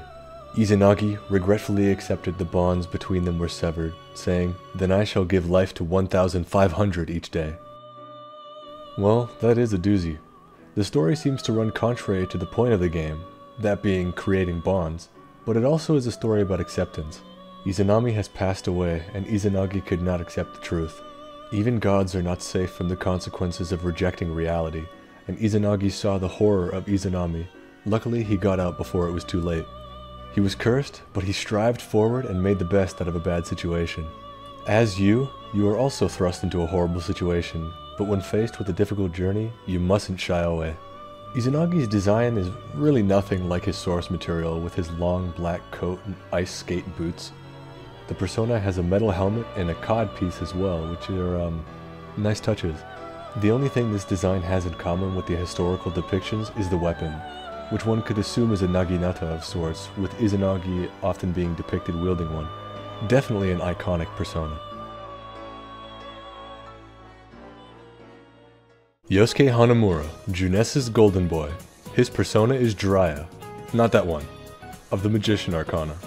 Jiraiya is the protagonist of the Japanese folktale, The Tale of Gallant Jiraiya. Jiraiya is a ninja who uses shape-shifting magic to transform into a toad. He was the heir to the powerful Ogata clan and fell in love with a beautiful young woman named Tsunade, who mastered slug magic. Jiraiya's arch-enemy, though, was his once follower known as Orochimaru, master of serpent magic. Wait a minute, this is sounding pretty familiar. The story itself goes over Jiraiya and Tsunade's quest to retrieve the Namikirimaru sword, to exercise the demonic influence over his once trusted friend and avenge the unjust slaying of their families. Jiraiya suffers much loss on his journey, even his long-lost sister, and confronts Orochimaru many times only to be subverted by his magic time and time again. Eventually, though, he retrieves the mystical sword and with his influence transforms Orochimaru back into his human form and even suggests a pardon for him in the face of a very angry shogunate lord. A standout excerpt from the tale is the Chinese wise man's words, "A toad is more powerful than a slug is more powerful than a snake is more powerful than a toad. When all three meet, none can be the victor." Yosuke from the very beginning of the story struggles with his circumstances with his family and is inadvertently thrust into the middle of a horrible situation with his crush Saki Konishi being murdered. His quest may not be to retrieve a mystical sword, but the strive to solve the case pushes him to be the first to join the investigation team. Yosuke, despite his quirks, is by far the most responsible and committed member of the team, planning almost every outing and being the first to call you when there's something new airing on the Midnight Channel. The journey takes him through twists and turns, but when faced with what he feels is the true killer, Namatame, he sees red. With your help, he sees reason and chooses a more peaceful option, and by the end of the game, he fully resembles the tale of Jiraiya. Just less toads. The design of Jiraiya follows the same pattern as Izanagi, that is to say it's completely different from the source material. He wears a full white jumpsuit with camouflage patterns on the end of his pants and gloves. Golden shurikens are implanted on his hands and eyes, as well as a golden, what seems to be a smile on his lapel. The red scarf flows nicely when the persona is summoned, as well as gives more color to the persona. The eyes and hands of Jiraiya are reminiscent of the eyes and webbed feet of a toad though, which is a nice touch. His shoe game is also on point. Hold up. Chie Satonaka, the carnivore karate champ. Her persona is Tomoe of the Chariot Arcana. Tomoe Gozen was a female samurai in the Genpei War circa 1180 to 1185. She commanded 300 samurai against a rival clan, 2,000 warriors strong, and was victorious. The enemy forces mounted though, and she was eventually overwhelmed while protecting her lord Yoshinaka. Yoshinaka, seeing the imminent defeat, told Tomoe to flee, as he would be ashamed to die with a woman. Tomoe's exploits have varied accounts, such as at the Battle of Owazu in 1184. She beheaded the Musashi clan general Hondo no Morishige and evaded capture to present his head to her master Yoshinaka, which dangled on the side of her horse like a Witcher trophy. In fact, she was known for collecting severed heads, which on horseback would probably take considerable skill beheading everybody you meet. It is said in the tale of the Heike, Tomoe was especially beautiful, with white skin and long hair, and charming features. She was also a remarkably strong archer, and as a swordswoman, she was a warrior worth 1,000, ready to confront a demon or a god. Chie and Tomoe seem like a perfect match to me. From that description alone, it's obvious the similarities. Chie is not widely known for her intelligence, but she has all the qualities of a warrior. Training non-stop and being the first to put herself in harm's way for others. I mean, she fights physical manifestation of humanity's evil with nothing but her kicks. If that isn't bravery and skill, I don't know what is. Chie's rise to the occasion from being a regular high school student to shadow hunting machine mirrors Tomoe as well, considering Tomoe was just another of her master's female attendants before becoming a legendary warrior. Tomoe's design is an obvious homage to Bruce Lee's iconic yellow and black jumpsuit. Her waist is lined with armor reminiscent of the armor mounted samurai would wear during the war, and she carries a double-edged 1000-degree naginata. She has a large helmet with lipstick covering her face, with a yin-yang symbol emblazoned on the sides. An awesome design that reflects Tomoe and Chie's characters. Yukiko Amagi, the Giggling Heiress. Her persona is Konohana Sakuya, of the Priestess Arcana. Konohana Sakuya is the goddess of Mount Fuji and all volcanoes, as well as the Blossom Princess, with her symbol being the Sakura. Konohana Sakuya met Ninigi, the god responsible for rice and order in Japan, and they fell in love. On the night of their marriage, Sakuya became pregnant, causing suspicion from Ninigi. He accused his wife of infidelity, to which Sakuya was enraged and entered a doorless hut. She then set the hut on fire, proclaiming that her child would not be hurt if it was truly the offspring of Ninigi. Inside that hut, 3 sons were born, and she emerged unscathed. Not exactly Mother of the Year material, but maybe smoke inhalation doesn't affect gods. Yukiko's story doesn't share the same material as Sakuya, but the overall takeaway is the same. Be secure in yourself and never lose sight of the truth. Sakuya was honest with herself and instead of running away from a difficult situation, proved her innocence. Yukiko throughout the story has a hard time finding what she wants to accomplish in life, and coming to terms with her title as the next manager in line at the Amagi Inn also causes endless strife. Her castle shows she is incredibly fearful due to the weight of the situation, feeling smothered by the responsibility of having her life set out for her. Ultimately, she must face herself rather than an incredulous lover, but she does have a trial by fire. Konohana Sakuya's design is a nice homage to the official symbol of her source material. The sakura flower and its signature white and pink colors are all over her design. The chains connected on both hands are lined with long pink sakura petals with a flower on each bracelet. Her helmet is also lined with the sakura chaplet. Sakura's clothing is reminiscent of Yukiko's uniform with the skirt and leggings and pink shirt with a white heart on the breast. It's fitting she's the goddess of volcanoes. Yukiko does go into explosive laughter. Kanji Tatsumi, the manliest seamstress. His persona is Take Mikazuchi of the Emperor Arcana. Take Mikazuchi is the deity of thunder in Japanese mythology. He was born after Izanagi cut off the head of the fire deity Kaigatsuchi, who you might remember as Izanagi's son, and his blood stained the rocks and gave birth to several deities. In his most famous story, Take Mikazuchi was sent down from the realm of heaven to subjugate the earthly deities. Take Mikazuchi got there with Ame no Torifune, which is a boat and a god, and attempted to peacefully convince Oki Ninushi to relinquish the province to him, which he deferred the judgment to his child, Take Minakata. Take Minakata would not hand over the province to just anyone, and wanted to test Take Mikazuchi's strength, to which they had the first sumo match. This promptly resulted in Minakata's hands being crushed and turned into ice. Bruh. How a thunder god does that? I'm not sure. Don't worry though, Minakata relinquished the land and later became a guardian god. A pretty violent tale when relating to kanji, but I think we can draw some parallels. To me, Kanji's story is all about understanding oneself, not just his palace's obvious themes, but in terms of strength as well. Throughout Kanji's life, he's felt the need to prove himself to others and yet make no effort in making them understand. Understanding his true self. Take Mikazuchi's first inclination when he got to the Middle Country was not to commit wanton murder, but to peacefully take over. Only when forced did he resort to violence, and even then did not kill. Kanji over the course of the game comes to understand the value of restraint and communication. as it could avoid many unwanted conflicts, though he still isn't the best with words. Take Mikazuchi's design is a large mechanical android-looking automaton with a skeleton motif on the front.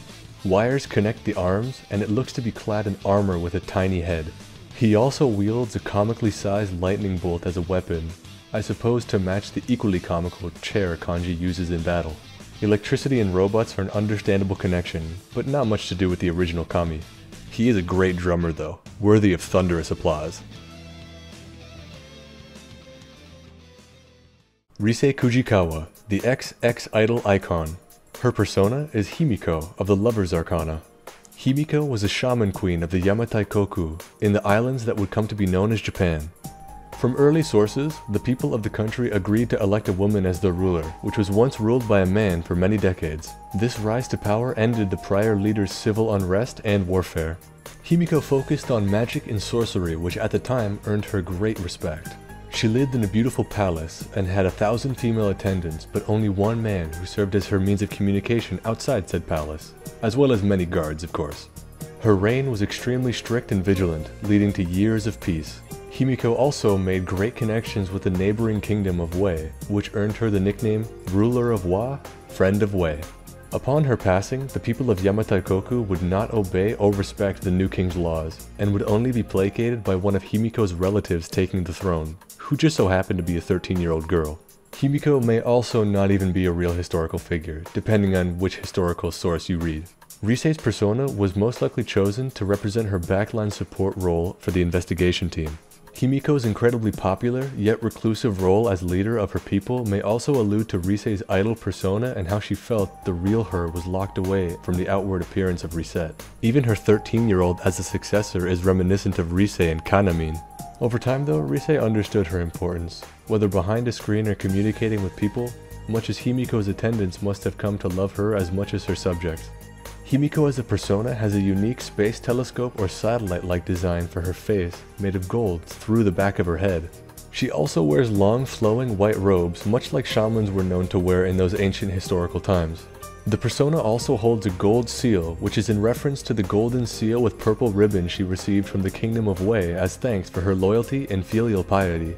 An amazing design that complements the source material well. Teddy, the hollow suit filled with heart and heat. His persona is Kintoki Doji of the Star Arcana. Kintoki Doji is the name the legendary figure Kintaro took once he reached adulthood.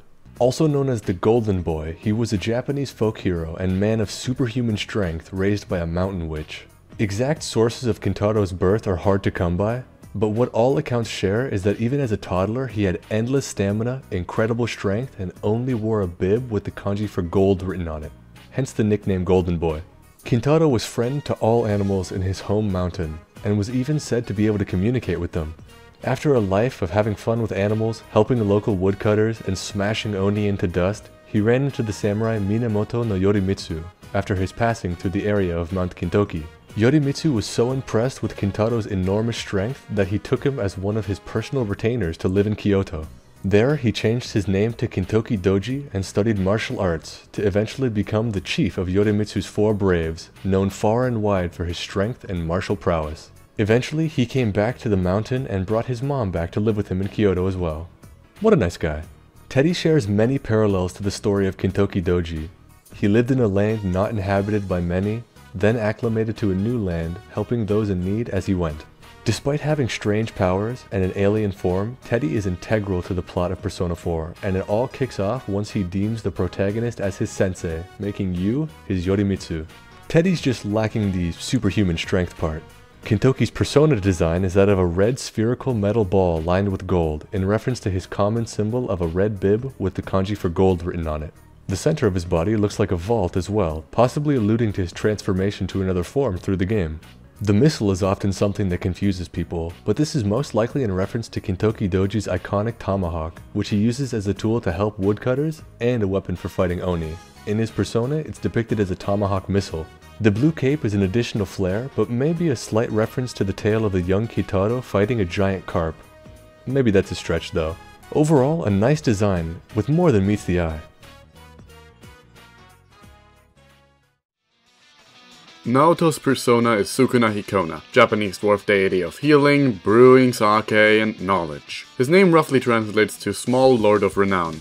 His full name is Sukuna Hikona no Kami, and he's often associated with hot springs and paired with Okuninushi, whom he helped in building the world and formulating protections against diseases and wild animals. He first arrived in Izumo in a small boat of bark and clad in goose skins, where he, after being picked up by Okuninushi, promptly bit him on the cheek. However, they quickly became friends. He died after climbing onto a millet stalk that rebounded and threw him into the Tokoyo no Kuni, the land of eternity. While on the surface this does not seem to have much to do with Naoto as a character, there are quite a few similarities. For one, him biting Okuninushi's hand as it were only to become his best friend could be seen in the same way as Naoto's initial adversity towards the investigation team, only to open up to them later on. His title as Small Lord of Renown can also be seen as a reflection of Naoto's insecurity towards her size, and much like Tsukahinoka helped Okuninushi in protecting people against the evil diseases, so does Naoto help the cast help people against the murderers. The persona itself, however, doesn't make nearly as much sense, at least not design-wise. Taking on the form of a Kamen Rider-inspired butterfly using some sort of lightsaber. He wears a blue suit with big yellow buttons quite reminiscent of Detective Conan, just with a yellow cravat instead of a red fly, which fits with Naoto's character. He also wears black and white striped pants and what looks like hiking shoes,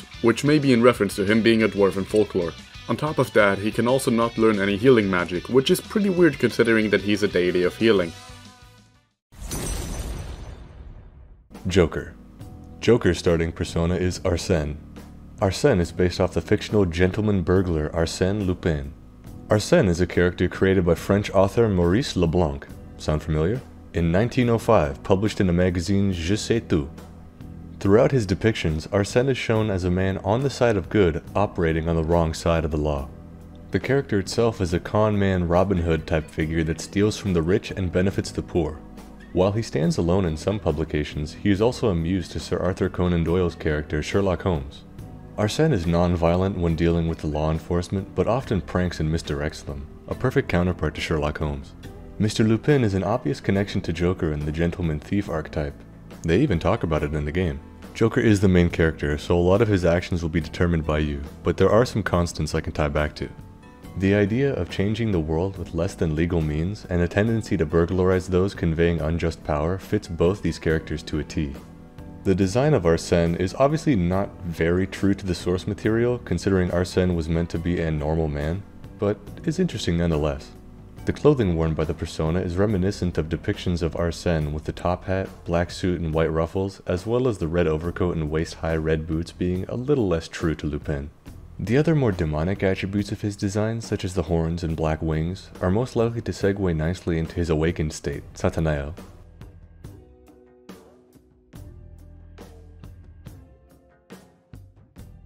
Ryuji Sakamoto, everyone's favorite blonde boy bro. His persona is Captain Kidd. Captain Kidd, also known as William Kidd, was a Scottish-born privateer and pirate. William Kidd was a member of an English-French pirate crew sailing the Caribbean and mutinied against his captain to become the leader. Once in control of a ship now named the Blessed William, a bit arrogant, huh?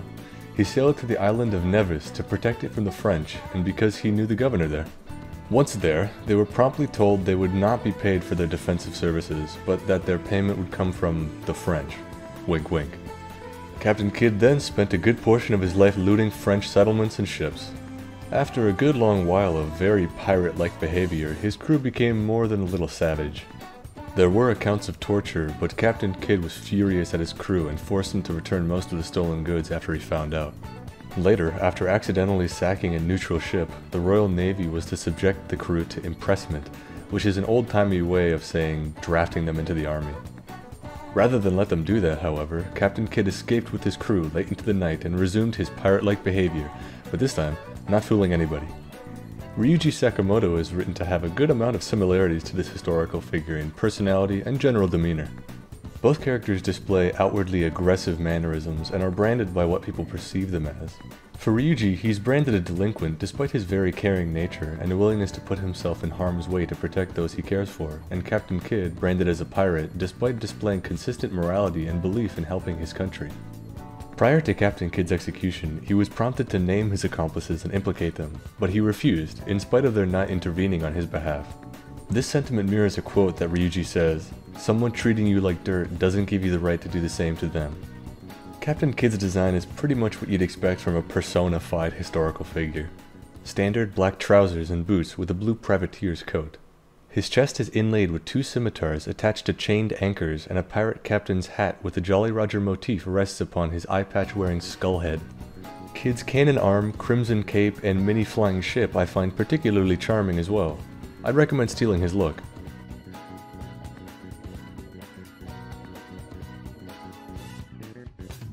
Morgana, the schedule-keeping cat. His persona is Zorro. Yes, the Zorro, fictional character created by Johnston McCulley in 1919. Set in the Spanish occupation of the municipality of Los Angeles around the time of 1769 to 1821. A masked vigilante defending commoners and indigenous people of California against the corrupt rulers and general villainy. Often depicted in all-black attire and a signature rapier, Zorro's true identity is Don Diego de la Vega, son of Alejandro de la Vega, a wealthy landowner in California, and his mother having passed away in his earlier years. Diego learned his swordsmanship in Spain while at university, but was called back to California by his father to learn about his home falling into the hands of a tyrannical dictator. Upon learning this revelation, Zorro was born. Diego lives in a large estate with many secret passages and even a cave which serves as a base of operations and a hiding place for his favorite horse, Tornado. In Diego's non-Zorro activities, he hides his martial skill by pretending to be a coward. With that brief description alone, there can be many ties back to Morgana. First appearing as a masked bipedal cat, whose first instinct is to help those unfortunate enough to have found themselves in Kamoshida's torture castle. While in the real world, he appears to be an average house cat, in the metaverse, he is a confident swordsman. The theme of rebellion is obviously mirrored by Zorro, and Morgana trying to find his homeland can be related to Diego's aim of regaining his homeland from tyranny. Also, the fact that Zorro's favorite horse is named Tornado might be why Morgana uses wind magic in the game. Zorro's design in Persona 5, aside from the proportions, is the most realistic portrayal of the source material in the game. Clad in leather pants, cape, riding boots and blouse, with leather gloves and a flat-brimmed hat also serving as Zorro's signature mask. His waist is adorned by an ornate letter Z belt buckle. Yes, I'm Canadian, so I say Z. Most likely in reference to the fact that Zorro would carve the letter Z into his fallen enemies' bodies with his rapier as a mark of his work. On to Kamaki, a Lover's Arcana favorite. Her persona is Carmen. Carmen is a novella written by Prosper Mérimée, with the titular Carmen as the main character, written in 1845. Carmen is a textbook example of a femme fatale, using her beauty to take advantage of those foolish enough to trust her. In the story, Jose Lizarrabengao, I think that's how you say it, was working as a guard in a cigar factory when he met a worker there named Carmen. Jose found her carving X's into another worker's face after a fight and arrested her, only to release her after being sweet-talked by Carmen. Jose's superiors found out about this and subsequently arrested and demoted him.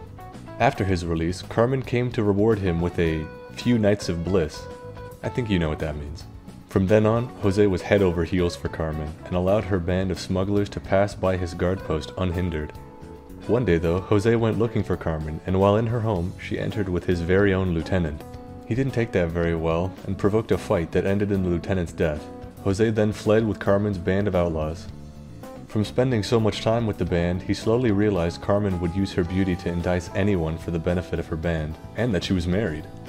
Jose, once again, mad with jealousy, stabbed Carmen's husband to death and took her as his wife.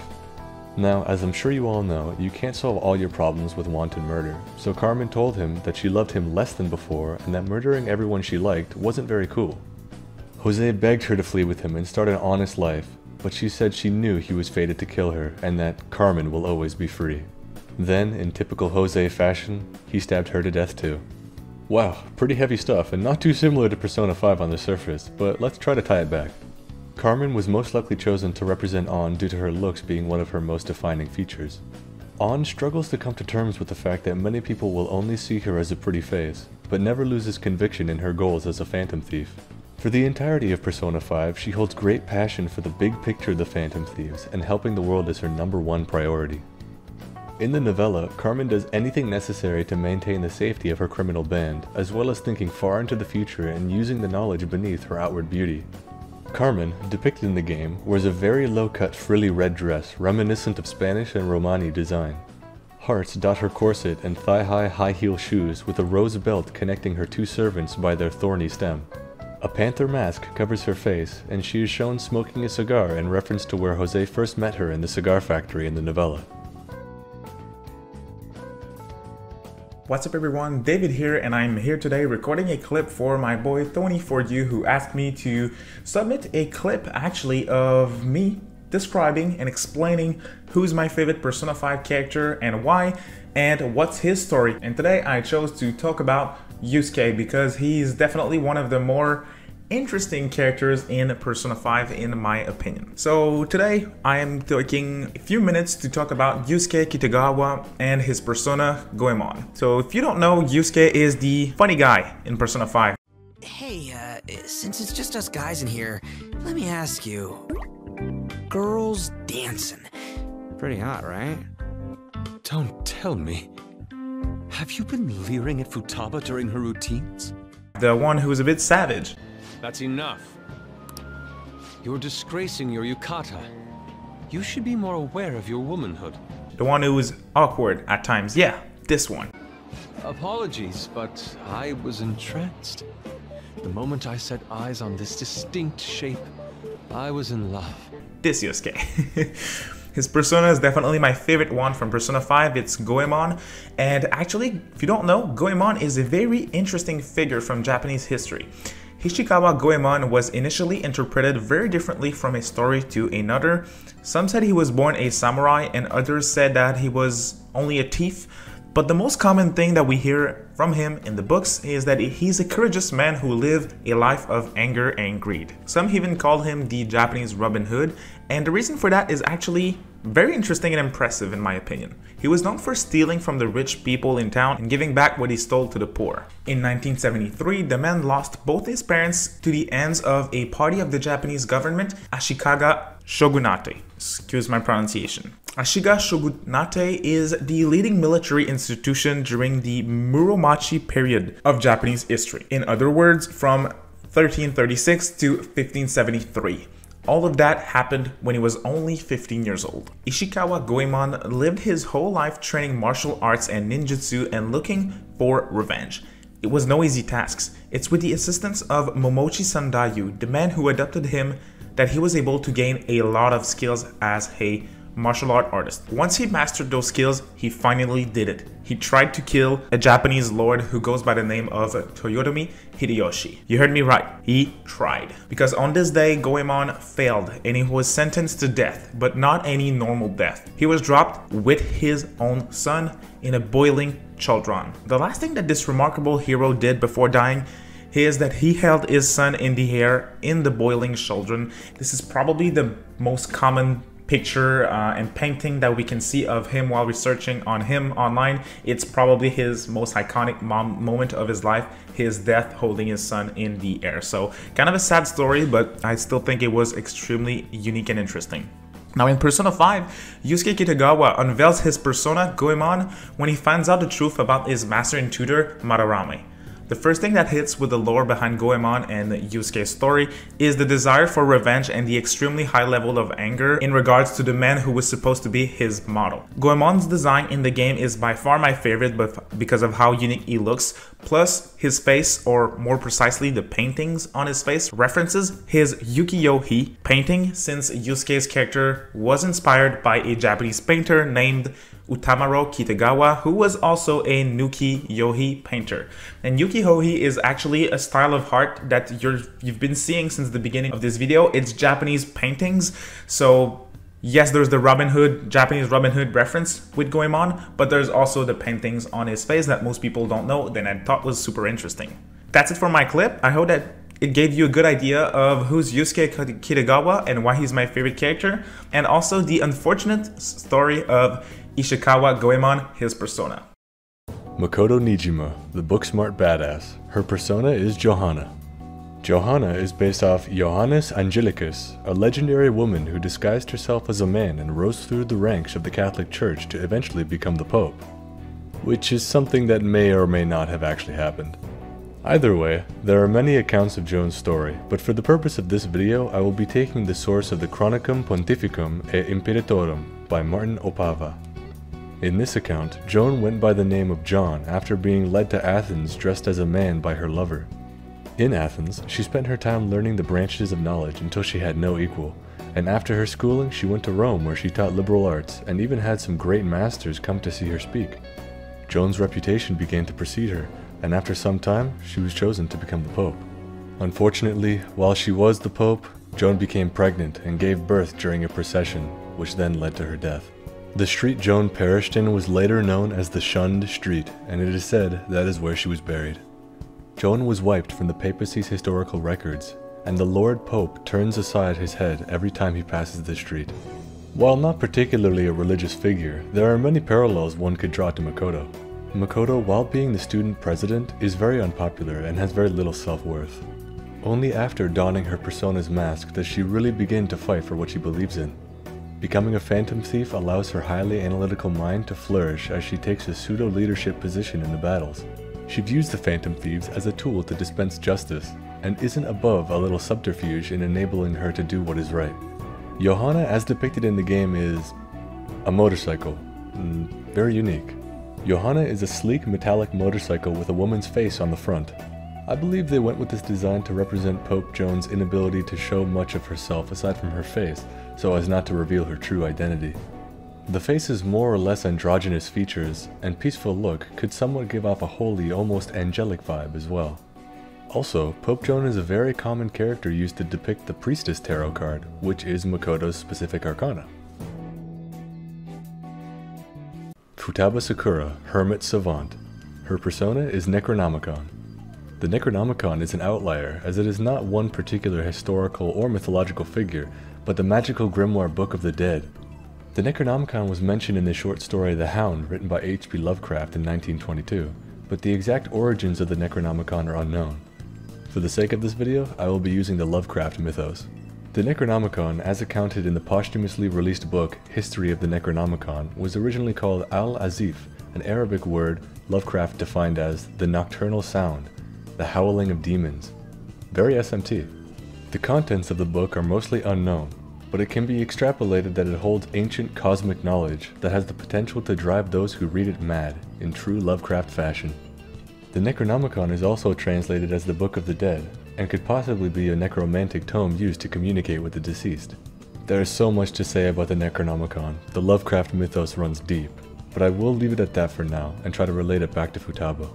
When you first meet Futaba, she is in a sorry state, suffering from suicidal depression and even hallucinations. She sees herself as mentally dead, and deserving of it as well.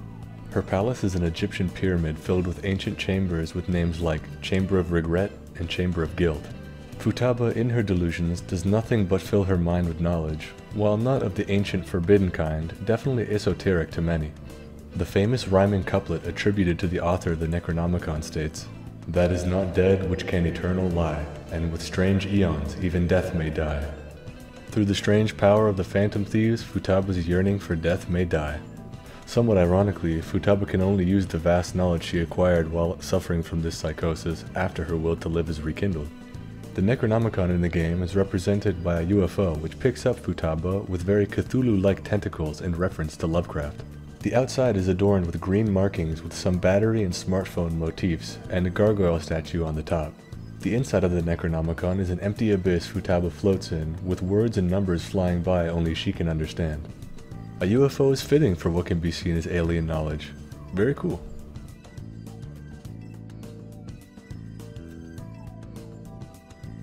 Haru Okumura, the Sadistic Empress. Her persona is Milady.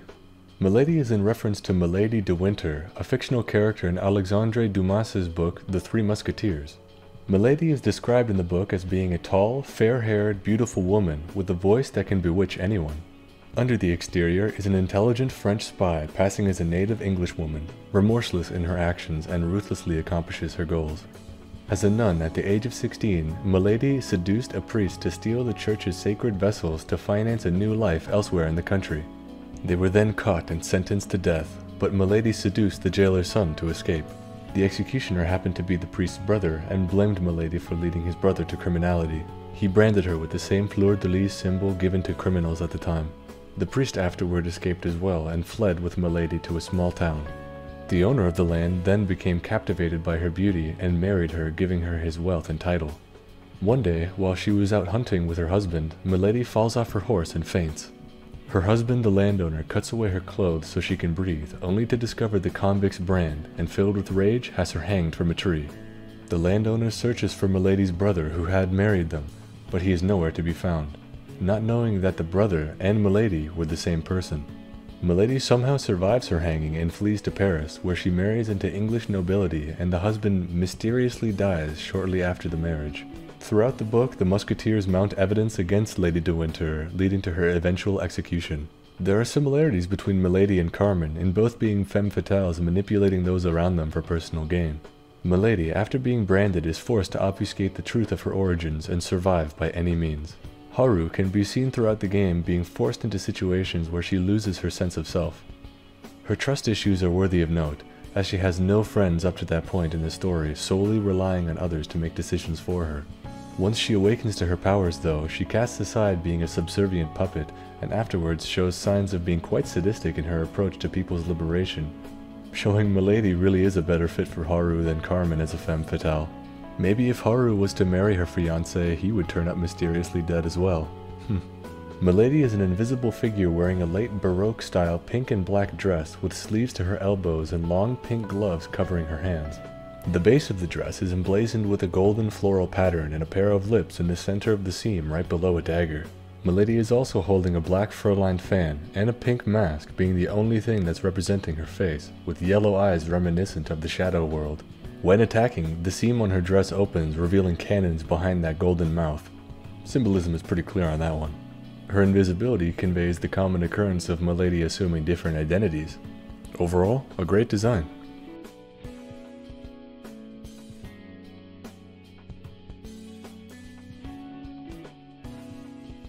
Goro Akechi, the Psycho Detective. Now, spoiler warning, I won't be talking about Robin Hood for this one. His true persona is Loki. Loki is a Norse trickster god, sometimes helping the other gods, and sometimes acting maliciously towards them. He can shapeshift into any creature, which he uses to his advantage in orchestrating convoluted schemes for or against the wishes of his kin. Loki is the father of Hel, goddess of the underworld, Fenrir, wolf of Ragnarok, Jormungandr, the world serpent, and even mother of Sleipnir, the eight-legged horse. Yeah, shapeshifting is weird. In the Poetic Edda, there are many stories involving Loki, but I'll share one I find particularly interesting. Loki and the other gods are drinking together, and Loki is insulting the guests there. The other guests are praising the host's servers, and Loki can't stand hearing it, kills one of them out of anger, only to be driven out by the other gods into the woods. Loki comes out of the woods and meets Eldir, and demands to know what they're talking about back inside of the party. Eldir says they're talking about weapons and war, you know, typical Norse stuff, and some not-so-friendly things about Loki. He then devises a plan to mix their mead with malice, turning them against each other just as much as Loki. This ends up getting Loki into a lot of trouble as he enters back into the party, but not after chewing out almost every single god there. While Loki was a god in Norse mythology, his father was a giant, and Loki was the god's ultimate undoing. Goro Akechi is akin to Loki in many ways. Loki and Akechi are both cursed children of evil fathers. Akechi is an eccentric, deceitful man using any means necessary to appear competent and worthy of praise. Akechi and Joker's relationship even somewhat mirrors Loki and Thor's relationship, with the enviousness of the circumstances of their birth. The use of multiple personas in reality as well as in the palaces is also reminiscent of Loki's frequent shapeshifting to suit his needs. Akechi uses cloak and dagger tactics to enact a plan decades in the making, but thankfully he is thwarted by the main cast and redeemed. Let's just hope there's no Ragnarok incoming for Persona 5's cast. Loki's design in Persona 5 is very unique, nothing like the usual artistic depictions of Loki. He has a sleek, monochrome pattern across his body with curved horns and hooves, most likely in reference to his shape-shifting nature. Loki also has red braids that taper off into a fire-like pattern, referencing Loki's frequently being attributed to a god of fire. A simple yet very expressive design.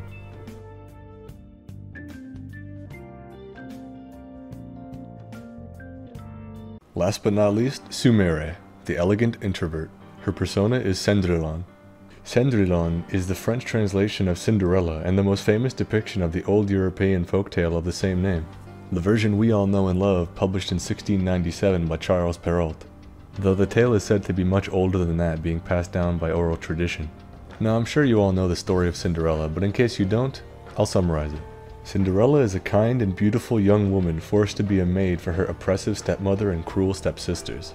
Word is eventually received that the kingdom's prince is holding a ball to search for a bride. But Cinderella's family forbids her from attending as she is nothing but a maid. Eventually, a fairy godmother appears and grants Cinderella's wish of attending the ball by loaning her a dress only until midnight. Come the night of the ball, the prince is smitten with her, but she is forced to return home before her clothes disappear, but leaves behind one glass slipper, which is something maids have, I guess. The prince finds the slipper and somewhat obsessively forces every woman he sees to try it on, probably making them very uncomfortable in the process. But then he eventually finds Cinderella. The prince marries her and they live happily ever after. So sweet it almost makes you sick. Now for Sumire, she's a very polite and easily flustered girl. While she is shy in conversation, she's an extremely capable gymnast. And like Cinderella, there is an aspect of familial strain in Sumire's life with her sister and father. She suffers from a severe inferiority complex, which after her sister's passing is compounded with survivor's guilt. Both characters have poor opinions of themselves despite their obviously positive attributes. Sumire doesn't have to get her Prince Charming in the end, as her glass slipper was the Phantom Thieves outfit leading to her self-betterment. What if the real Prince Charming was the friends we made along the way? Cendrillon's design has an obvious glass motif in reference to the glass slipper, with a flowing white cape most likely symbolizing the dress. Her hair is tied up in buns, akin to the depiction of Cinderella in the Disney film, tied up with a blue bow more reminiscent of her time as a maid. The gold, inset with blue glass on her waist, gives a more royal castle-like feel. A simple yet pleasant design.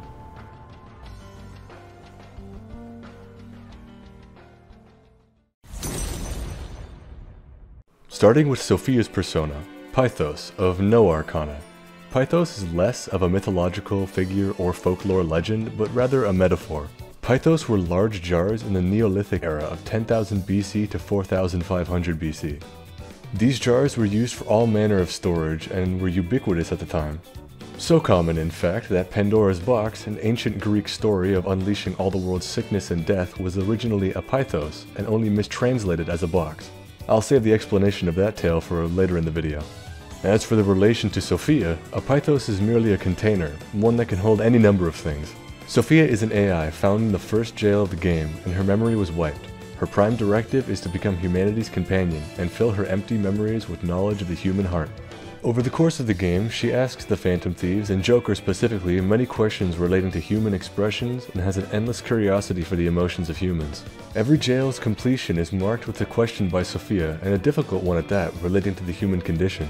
The answers given to her fill up the empty vessel that ultimately becomes Sophia. As for the design, it's fairly standard. True to her persona's name, she has 4 floating vessels or pythos carrying the abilities she uses in lieu of a true persona. The engravings on the persona seem to be inane, but are most likely meant to represent the engravings commonly found on pythos within the Mediterranean at the time of their usage. An interesting pseudo-persona. Zenkichi Hasegawa, the gunslinging family man. His persona is Valjean, of the Apostle Arcana. Jean Valjean is the protagonist of Victor Hugo's famous novel Les Miserables, released in 1862. The story focuses on Valjean's struggle to survive after spending years in prison. He is refused shelter by all except a bishop by the name of Monseigneur Michel. Valjean uses this chance to steal silverware from the man, and is caught soon after. Upon the police's capture of Valjean, Michel claims the silverware was a gift, and makes Valjean promise to use the silverware to become an honest man. The bishop claimed to have purchased his soul, withdrawing it from evil and delivering it to God. Valjean does just that after his encounter with the bishop, after just one more theft, and under the new name of M. Madeleine opens a factory in Montreuil and brings prosperity to the town. Not far away, a woman named Fantine leaves her illegitimate child with an innkeeper and his wife, on her way to her hometown of Montreuil for work. Fantine finds a job in Madeleine's factory, but is later fired, and with growing debts she is accruing, turns to prostitution. After some time, she's arrested. Only after Madeleine's intervention is she released. Fantine falls ill shortly after, and Madeleine promises to deliver her child to her before she dies. At the same time, he hears that someone was arrested under the name Jean Valjean, and he becomes conflicted. Remember that last theft he did? Madeleine decides to confess his crimes and exonerate the accused man in a grand display, which results in his imprisonment again. Back with the name Jean Valjean, he is sent to a prison camp by the docks, but manages to escape after saving one of the dock workers' lives who fell overboard under the guise of him drowning. He then makes it his mission to save Fantine's child and deliver her to safety. That's all I'll go over with the summary of the book, but it is a good read, and there's definitely more to it than that. Zenkichi and Jean share many qualities, such as their straying from the path of truth and their true sense of justice in the face of adversity. Zenkichi spent the 2 years following his wife Aoi's death by first attempting to hold Owada culpable, but after threats to his daughter's life, he was forced to back down. After losing his driving force and gaining the disdain of his daughter, Zenkichi buried himself in his work in hopes that one day it would get better. His daughter's mortal danger was the only thing to snap him out of his self-hating slump and finally do what's right for himself and for the world. Jean and Zenkichi, after facing hardship, receded in life, and only after the chance to save another's life did they rise to the occasion and break free from themselves. Maybe part of the reason why I like this guy so much is because he reminds me of Ryotaro Dojima. Valjean's design is that of a well-dressed French man with arms, legs, chest, and head covered in chains and cages, signifying the inciting factor of his incarceration. He wears knee-high boots and carries a revolver, most likely similar to the weapons French policemen would carry at the time. A striking design for a persona, and uniquely sets itself apart from the others.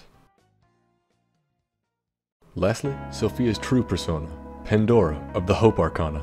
Pandora was breathed into existence by Hephaestus, Greek god of fire, and with the help of the other gods, received blessings from all of them to make her extraordinary.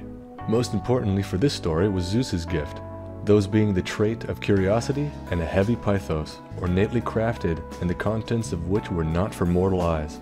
On Earth, Pandora fell in love with the titan Epimetheus, brother of Prometheus, who was tasked with crafting the landscapes of the world. Over Pandora's life, the contents of the box weighed heavily on her thanks to Zeus's trait. Over time, the mystery became too much to bear, and she justified her opening of the Pythos by only taking a small peek and sealing it forever. Such was the draw of her curiosity.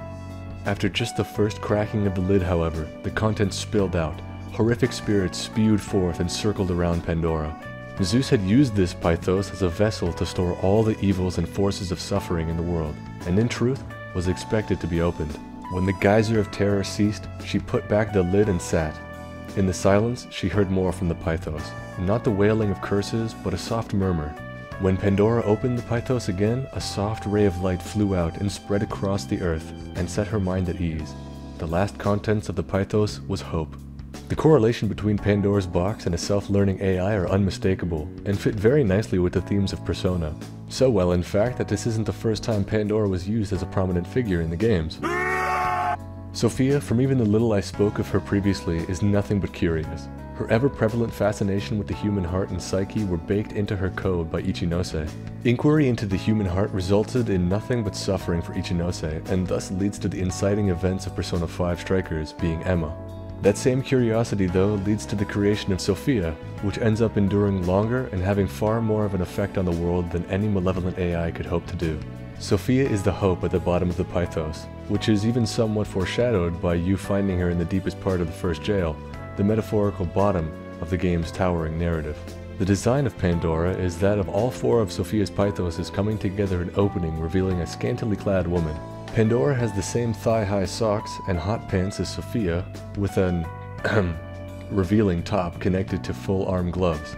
Pandora's hands and feet are segmented with no digits as floating abstract blocks, possibly alluding to her husband's brother Prometheus's job creating the first early humans.